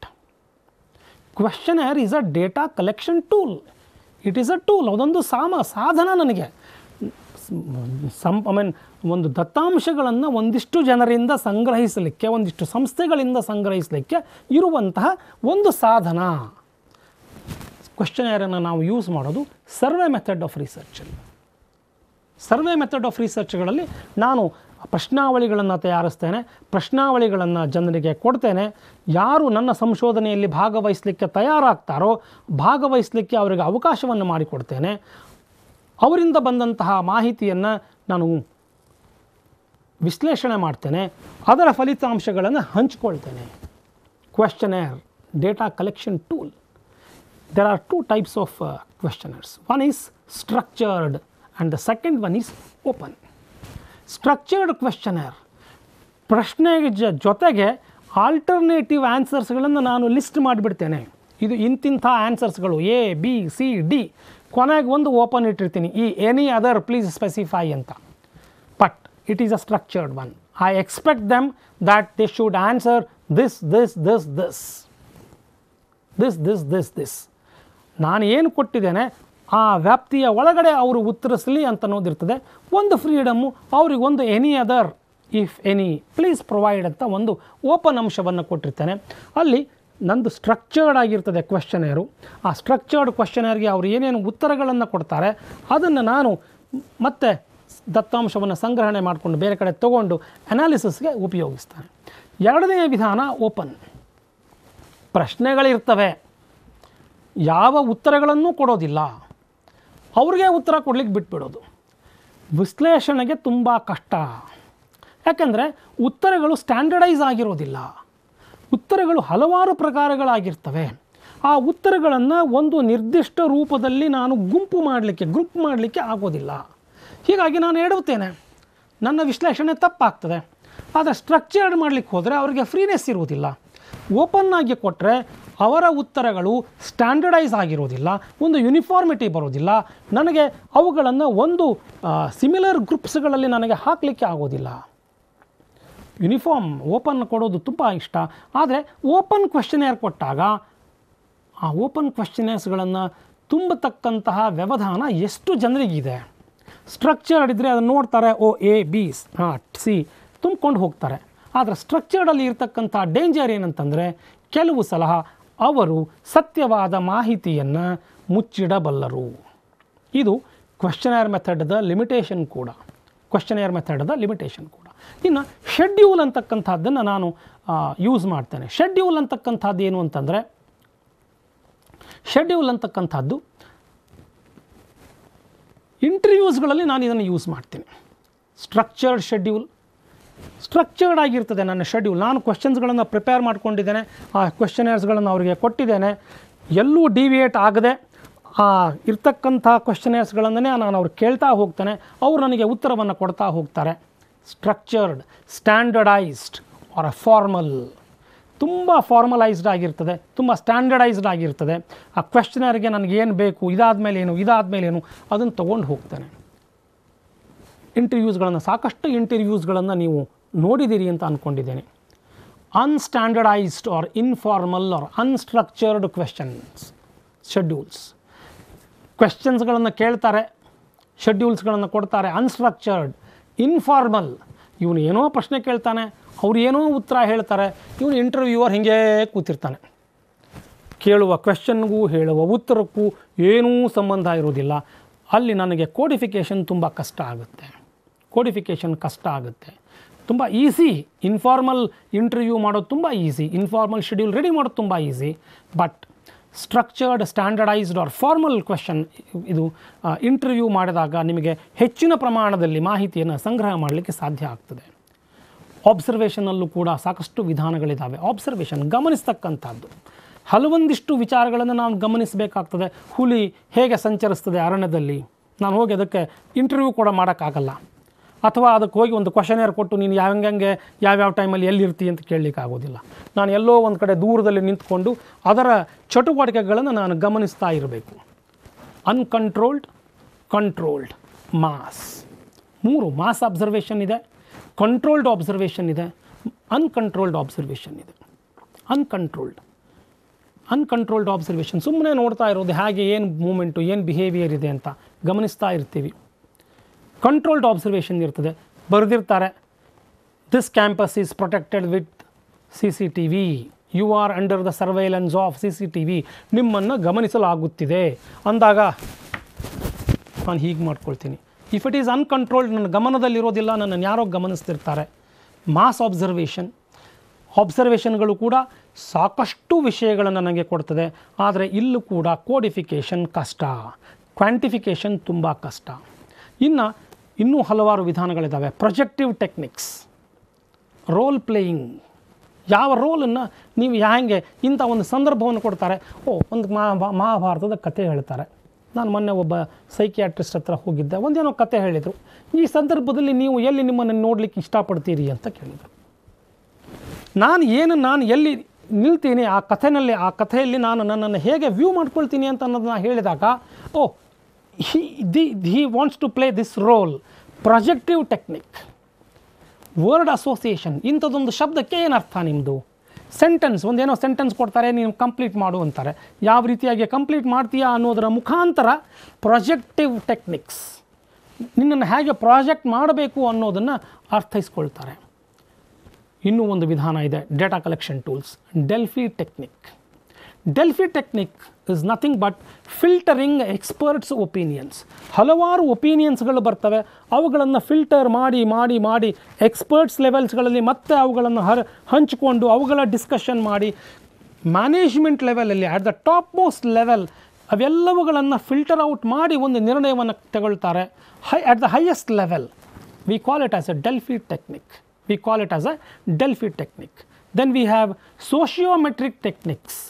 ಸಾಮಾನ್ಯವಾಗಿ individuals opinion about social structure, how on individual behaves with the society members are the society ಅನ್ನೋದನ್ನು ಆ ಸೋಷಿಯೋಮೆಟ್ರಿಕ್ ಅನಾಲಿಸಿಸ್ಗಳ ಮೂಲಕ ಕಂಡು ಹಿಡಿದುಕೊಳ್ತಕ್ಕಂಥ ವಿಧಾನಕ್ಕೆ ನಾವು ಸೋಷಿಯೋಮೆಟ್ರಿಕ್. There are many techniques. ಆ ಸೋಷಿಯೋಮೆಟ್ರಿಕ್ನಲ್ಲಿ ಒಂದೇ ಆ ಟೆಕ್ನಿಕ್ ಇದೆ, ಬೇರೆ ಬೇರೆ ವಿಧಾನಗಳಿದ್ದಾವೆ, ಬೇರೆ ಬೇರೆ ಮಾರ್ಗೋಪಾಯಗಳು, ಡೇಟಾ ಟೂಲ್ಸ್ಗಳಿದ್ದಾವೆ. ಇದರ ಜೊತೆಗೆ data collection ಶೀಟ್ಸ್ಗಳಿದ್ದಾವೆ. Data collection ಶೀಟ್ಸ್ಗಳು it depends on the nature of the data to B collected. ಯಾವ ಡೇಟಾನ ನಾನು ಕಲೆಕ್ಟ್ ಮಾಡ್ಕೊಳ್ಬೇಕು ಅಂತೀನೋ ಅದಕ್ಕೆ ಪ್ರಕಾರವಾಗಿ ನಾನು ನನ್ನ ಡೇಟಾ ಶೀಟನ್ನು ರೆಡಿ ಮಾಡ್ಕೊಳ್ತೇನೆ. ತಾವು ಗಮನಿಸಿದಿರಿ, ಈಗ ಮೊನ್ನೆ ಆ ಕರೋನಾ ವೈರಸ್ ಹಾವಳಿಯಲ್ಲಿ ನಡೆದಾಗ ಪೊಲೀಸರು ನಿಂತ್ಕೊಂಡು ವೆಹಿಕಲ್ಗಳು ಎಷ್ಟು ಹೋಗ್ತಾ ಇದ್ದಾವೆ ಅನ್ನೋದನ್ನು ನೋಟ್ ಮಾಡ್ಕೊಳ್ತಾ ಇದ್ರು. ಅದಕ್ಕೆ ಬೇಕಾದಂತಹ ಟೈಮಿಂಗ್ಸ್ಗಳು ಅವ್ರಿಗೆ ನಮ್ಗೆ ಹೇಗೆ ಬೇಕೋ ಡೇಟಾ ಹಾಕಿ ಕಲೆಕ್ಟ್ ಮಾಡ್ಕೊಳ್ತಾ ಇದ್ರು. Car 1, car 2, car 3, 2 wheeler 1, 2 wheeler 2, ಚಕಡಿ 1, ಚಕಡಿ 2, they use to do it. ಅವ್ರಿಗೆ ಯಾವ ರೀತಿ ಬೇಕೋ ಆ ರೀತಿಯಾಗಿ ಡೇಟಾವನ್ನು ಕಲೆಕ್ಷನ್ ಮಾಡ್ಕೊಳ್ತಾರೆ. ಯಾವುದೇ ಒಂದು ಸ್ಟ್ಯಾಂಡರ್ಡ್ ವಿಧಾನ ಇಲ್ಲ, ಅದು ಅವ್ರಿಗೆ ಯಾವ ರೀತಿ ಬೇಕೋ ಆ ರೀತಿ, ಅಂದರೆ depending on the nature of the data. These are some of the data collection tools. ನಿಜವಾಗಿಯೂ ನಾನು ಒಂದು ಸ್ಟಡಿಯನ್ನು ಮಾಡುವುದಕ್ಕಿಂತ ಮೊದಲು ನಾನು ಇಷ್ಟಪಡೋದು pilot study. It is a small study to test research protocols, data collection instruments, sample recruitment strategies and other research techniques in preparation for A larger study. ನಾನು ತುಂಬ ದೊಡ್ಡ ಸ್ಟಡಿಯನ್ನು ಮಾಡಲಿಕ್ಕೆ ಹೋಗೋದಕ್ಕಿಂತ ಮೊದಲು ಒಂದು ಸಣ್ಣ ಸ್ಟಡಿಯನ್ನು ಮಾಡಿ ನಾನು ಇದನ್ನು ಮಾಡಬಹುದಾ, ಇಂಥ ದೊಡ್ಡ ಸ್ಟಡಿಯನ್ನು ನನಗೆ ಮಾಡಲಿಕ್ಕೆ ಸಾಧ್ಯ ಇದೆಯಾ, it help research team become familiar with the procedures in the protocol and can help them decide between 2 competing study methods. 2 ವಿಧಾನಗಳಿದ್ದಾಗ 2 ವಿಧಾನಗಳಲ್ಲಿ ನಾನು ಯಾವುದನ್ನು ಚೂಸ್ ಮಾಡಿಕೊಳ್ಳಿ ಅನ್ನುವ ಒಂದು ಕನ್ಫ್ಯೂಷನ್ ಇದ್ದಾಗ ನಾನು ಪೈಲಟ್ ಸ್ಟಡಿಯನ್ನು ಮಾಡ್ತೇನೆ. ಪೈಲಟ್ ಸ್ಟಡಿ ಮಾಡುವುದರ ಮುಖಾಂತರ, ಒಂದು ಸಣ್ಣ ಸ್ಟಡಿಯನ್ನು ಮಾಡುವುದರ ಮುಖಾಂತರ ನನಗೆ ಗೊತ್ತಾಗ್ತದೆ ಸ್ಟ್ರೆಂಗ್ತ್ ಆ್ಯಂಡ್ ವೀಕ್ನೆಸ್ಸಸ್, ಇದರಲ್ಲಿ ಏನು ಸ್ಟ್ರೆಂಗ್ತ್ ಇದೆ, ಇದರಲ್ಲಿ ಏನು ವೀಕ್ನೆಸ್ ಇದೆ ಅಂತಕ್ಕಂಥದ್ದು ಗೊತ್ತಾಗ್ತದೆ. To test the data collection process. Data collection process ನನ್ನ ವಿಧಾನ ಸರಿ ಇದೆಯಾ ಇಲ್ವಾ ಅಂತಕ್ಕಂಥದ್ದನ್ನು. ಇದಕ್ಕಿಂತ ಮಹತ್ವದ ಒಂದು ಉಪಯೋಗ ಅಂತಂದರೆ to ಆಬ್ಟೈನ್ preliminary data for the primary outcome measure in order to calculate required sample size. Sample size ನಂದು ಎಷ್ಟು ದೊಡ್ಡದಾಗಿರಬೇಕು ಅನ್ನೋದನ್ನು ಡಿಸೈಡ್ ಮಾಡಲಿಕ್ಕೆ ಪ್ರಿಲಿಮಿನರಿ ರಿಸಲ್ಟ್ಸ್ಗಳನ್ನು ಬಹುಶಃ ನಿಮ್ಮ ಮನೆಯಲ್ಲಿ ನಿಮ್ಮ ತಾಯಿ, ನಿಮ್ಮ ಅಕ್ಕ ಅಥವಾ ಇನ್ಯಾರೋ ಅಡುಗೆ ಮನೆಯಲ್ಲಿ ಸಾಂಬಾರು ರಸಮೋ ಮಾಡಿದಾಗ ಒಂದಿಷ್ಟನ್ನು ಒಂದು ಚಮಚ ತೊಗೊಂಡ್ಬಿಟ್ಟು ಒಂದಿಷ್ಟನ್ನು ಟೇಸ್ಟ್ ಮಾಡ್ತಾರೆ. ಅಥವಾ ಒಂದಿಷ್ಟು ಈಗಾರು ರಿಯಲ್ಲಾಗಿ ಅನ್ನವನ್ನು ಅಕ್ಕಿಯನ್ನು ಬೇಯಿಸಿ ಮಾಡಲ್ಲ, ಕುಕ್ಕರಲ್ಲೇ ಮಾಡ್ತಾರೆ. ಕೆಲವರು ನಿಜವಾಗಿಯೂ ಬೇಯಿಸಿ ಮಾಡ್ತಕ್ಕಂಥವ್ರು ಒಂದಿಷ್ಟು ಬೇಯ್ದಂಥ ಅನ್ನವನ್ನು ಒಂದು ಚಮಚದಲ್ಲಿ ತೊಗೊಂಡ್ಬಿಟ್ಟು ನೋಡಿ ಟೆಸ್ಟ್ ಮಾಡ್ತಾರೆ, ಆಗಿದೆಯೋ ಇಲ್ವೋ. Pilot study it's A sample test. It indicates the result. It indicates to go for A required sample size. Pilot study is required especially in randomised control ಟ್ರಯಲ್ಸ್ಗಳನ್ನು ದೊಡ್ಡದಾಗಿ ಸ್ಟಡಿ ಮಾಡಬೇಕಾದಾಗ ನನಗೆ ಪೈಲಟ್ ಸ್ಟಡಿ ಅತಿ ಮುಖ್ಯವಾಗಿ ಬೇಕಾಗ್ತದೆ. ಬಹುಶಃ ಈ ರಿಸರ್ಚ್ ಮೆಥಡ್ಸ್ಗಳು ಇವುಗಳನ್ನು ತುಂಬ ದೀರ್ಘವಾಗಿ ಇವುಗಳ ವಿಶ್ಲೇಷಣೆಯನ್ನು ಮಾಡಬೇಕಾಗ್ತದೆ. ನಾನು ಕೇವಲ ನಿಮಗೆ ಈ 45-50 ನಿಮಿಷಗಳ ಅವಧಿಯಲ್ಲಿ ಒಂದು ಬ್ರೀಫ್ ಓವರ್ವ್ಯೂ ಕೊಟ್ಟಿದ್ದೇನೆ. ಈ ಬ್ರೀಫ್ ಓವರ್ವ್ಯೂವನ್ನು ಗಮನದಲ್ಲಿಟ್ಕೊಂಡು ರಿಸರ್ಚ್ ಮೆಥಡ್ಸ್ಗಳ ಆಳವಾದ ಅಧ್ಯಯನ ಮಾಡಿ ಅದರ ಅಡ್ವಾಂಟೇಜಸ್ಸು, ಡಿಸ್ಅಡ್ವಾಂಟೇಜಸ್ಸು, ಅದರ ಪ್ರೊಸೀಜರ್ಸು, ಯಾವ ರೀತಿಯಾಗಿ ಪ್ರಶ್ನೆಗಳು ಬರಬಹುದು. ಒಂದಂತೂ ನಿಜ, ಈ methods of research has produced more number of questions in the past. Hope this year also it will fetch more number of questions. At least one question will be there. ಈಗ ಕೆಲವು sample ಕ್ವೆಶ್ಚನ್ಸ್ಗಳನ್ನು, ಅಂದರೆ ಕೆಲವು ವರ್ಷಗಳ ಹಿಂದೆ ಯಾವ ರೀತಿಯಾದಂತಹ ಪ್ರಶ್ನೆಗಳು ಬಂದಿದ್ವು ಅನ್ನೋದನ್ನು ನಾವು ಒಂದು 3-4 ಎಕ್ಸಾಂಪಲ್ಸ್ಗಳನ್ನು ನೋಡುವುದರ ಮುಖಾಂತರ ಯಾವ ರೀತಿ ಪ್ರಶ್ನೆಗಳು ಬರಬಹುದು ಅನ್ನುವುದರ ಊಹೆಯನ್ನು ನಾವು ಮಾಡಬಹುದು. ನೋಡಿ, ಒಂದು ಪರೀಕ್ಷೆಯಲ್ಲಿ ಈ ರೀತಿ ಕೇಳಿದ್ದಾರೆ, match list A with list B and choose the correct answer from the code given below. ಇಲ್ಲಿ 4 ಮೆಥಡ್ಸ್ಗಳನ್ನು ಕೊಟ್ಟಿದ್ದಾರೆ. ಲಿಸ್ಟ್ ಬಿನಲ್ಲಿ ಆ 4 ಮೆಥಡ್ಸ್ಗಳ ಏನೇನು ಯಾವುದಕ್ಕೆ ಯೂಸ್ ಮಾಡ್ತೀವಿ ಅಂತಕ್ಕಂಥ ಪಟ್ಟಿಯನ್ನು ಕೊಟ್ಟಿದ್ದಾರೆ. Historical method, survey method, philosophical method, experimental method ಅಂತ ಕೊಟ್ಟಿದ್ದಾರೆ. 4 ಆಲ್ಟರ್ನೇಟಿವ್ ಉತ್ತರಗಳನ್ನು ಇಲ್ಲಿ ಕೊಟ್ಟಿದ್ದಾರೆ. Past ಎವೆಂಟ್ಸ್, vision, present ಎವೆಂಟ್ಸ್, exceptional cases, future action ಅಂತ ಕೊಟ್ಟು ಕೋಡ್ಗಳನ್ನು ಕೊಟ್ಟಿದ್ದಾರೆ. ಇದರಲ್ಲಿ ಯಾವುದು ಕರೆಕ್ಟು ಅಂತಕ್ಕಂಥದ್ದನ್ನು ನೀವು ಇಲ್ಲಿ ಈ ಮ್ಯಾಚ್ಗಳನ್ನು ಮಾಡ್ತಾ ಹೋಗಬೇಕು. ಎಗೆ ಯಾವುದು, ಎಗೆ 1 ಆನ್ಸರ್ಸ್ಗಳು 4 ABCD ಅಂತ ಕೊಟ್ಟಿದ್ದಾರೆ. ಆ ಎಗೆ ಉತ್ತರ ಯಾವುದು ಅನ್ನೋದನ್ನು ಬರೀಬೇಕು. ನೀವು ಒಂದಕ್ಕೆ ಯಾವುದು ಉತ್ತರ ಅಂತ ನೀವು ಇಲ್ಲಿ ಎಲ್ಲಿ ಹುಡುಕೋತಾ ಹೊರಟ್ರೆ ನಿಮ್ಗೆ ಸಿಗೋದಿಲ್ಲ. ಇಲ್ಲಿ ಗಮನಿಸಿ, ಹಿಸ್ಟಾರಿಕಲ್ ಮೆಥಡನ್ನು ಯಾವುದಕ್ಕೆ ಉಪಯೋಗಿಸ್ತೇವೆ, ಸರ್ವೆ ಮೆಥಡ್ ಏನು, ಫಿಲಾಸಫಿಕಲ್ ಮೆಥಡ್ ಯಾವುದಕ್ಕೆ ಅಪ್ಲೈ ಆಗುತ್ತೆ, ಇವುಗಳನ್ನು ನೋಡಿ ಉತ್ತರವನ್ನು ನೀವು ಹುಡುಕಿ. ಇನ್ನೊಂದು ರೀತಿಯ ಅದೇ ರೀತಿಯ ಪ್ರಶ್ನೆ, match list 1 interviews with list 2 meaning and select correct answer from the code given below. Structured interviews, unstructured interviews, focused interviews, clinical interviews, ಏನೇನು ಮೀನಿಂಗ್ಸ್ಗಳು ಅನ್ನೋದಕ್ಕೆ 5 ಮೀನಿಂಗ್ಸ್ಗಳನ್ನು ಕೊಟ್ಟಿದ್ದಾರೆ. Greater flexibility approach, attention on the questions to be answered, individual life experiences, pre determined question, non directive. 5 ಮೀನಿಂಗ್ಸ್ಗಳಿದ್ದಾವೆ. ಅದಕ್ಕೆ ಅದೇ ರೀತಿ ಹಳೆಯ ನಾನೇನು example ಉದಾಹರಣೆನ ತೋರಿಸಿದೆ ಅದೇ ರೀತಿಯಾಗಿದೆ. ಇದು ಕೂಡ ಸ್ಟ್ರಕ್ಚರ್ಡ್ ಇಂಟರ್ವ್ಯೂದ ಮೀನಿಂಗ್ ಏನು, ಅನ್ಸ್ಟ್ರಕ್ಚರ್ಡ್ ಇಂಟರ್ವ್ಯೂದ ಮೀನಿಂಗ್ ಏನು, ಈಗ ನಾನು ಹೇಳಿದ್ದನ್ನು ಗಮನದಲ್ಲಿ ಇಟ್ಕೊಂಡು ನೀವು ಉತ್ತರ ಕೊಟ್ಟರೂ ಕೂಡ ಅದು 100% ಪರ್ಫೆಕ್ಟಾಗಿ ಬರುತ್ತೆ. ಈ ರೀತಿಯಾಗಿಯೂ ಕೂಡ ಪ್ರಶ್ನೆ ಬಂದದ್ದು ಉದಾಹರಣೆ ಇದೆ. The study in which the investigator attempt to trace an effect is known as survey research, ex post facto research, historical research, summative research. The study in which the investigators attempt to trace an effect. To trace an effect is known as. 4 ಆನ್ಸರ್ಸ್ಗಳಿದ್ದಾವೆ. ಈ 4ರಲ್ಲಿ ನೀವು ಯಾವುದಾದ್ರೂ ಒಂದನ್ನು choice ಮಾಡಬೇಕು. Controlled group condition is applied in. ಎಲ್ಲಿ apply ಆಗುತ್ತೆ controlled group condition? Survey research, historical research, experimental research, descriptive research. ನಿಮಗೆ ಬಿಟ್ಟಿದ್ದು ಆಯ್ಕೆ ನಿಮಗೆ. ಕಂಟ್ರೋಲ್ಡ್ ಗ್ರೂಪ್ ಯಾವ ರಿಸರ್ಚ್ಗಳಲ್ಲಿ ನೀವು ಅದನ್ನು ಯೂಸ್ ಮಾಡ್ತೀರಿ ಅನ್ನೋದನ್ನು ನೀವು ಇಲ್ಲಿ ಟಿಕ್ ಮಾಡಿದರೆ ಸಾಕು. ಈ ರೀತಿಯಾದ ಪ್ರಶ್ನೆಗಳು ಕೂಡ ಬರ್ತದೆ. ಕೇವಲ ಉದಾಹರಣೆಗಳು ಮಾತ್ರ.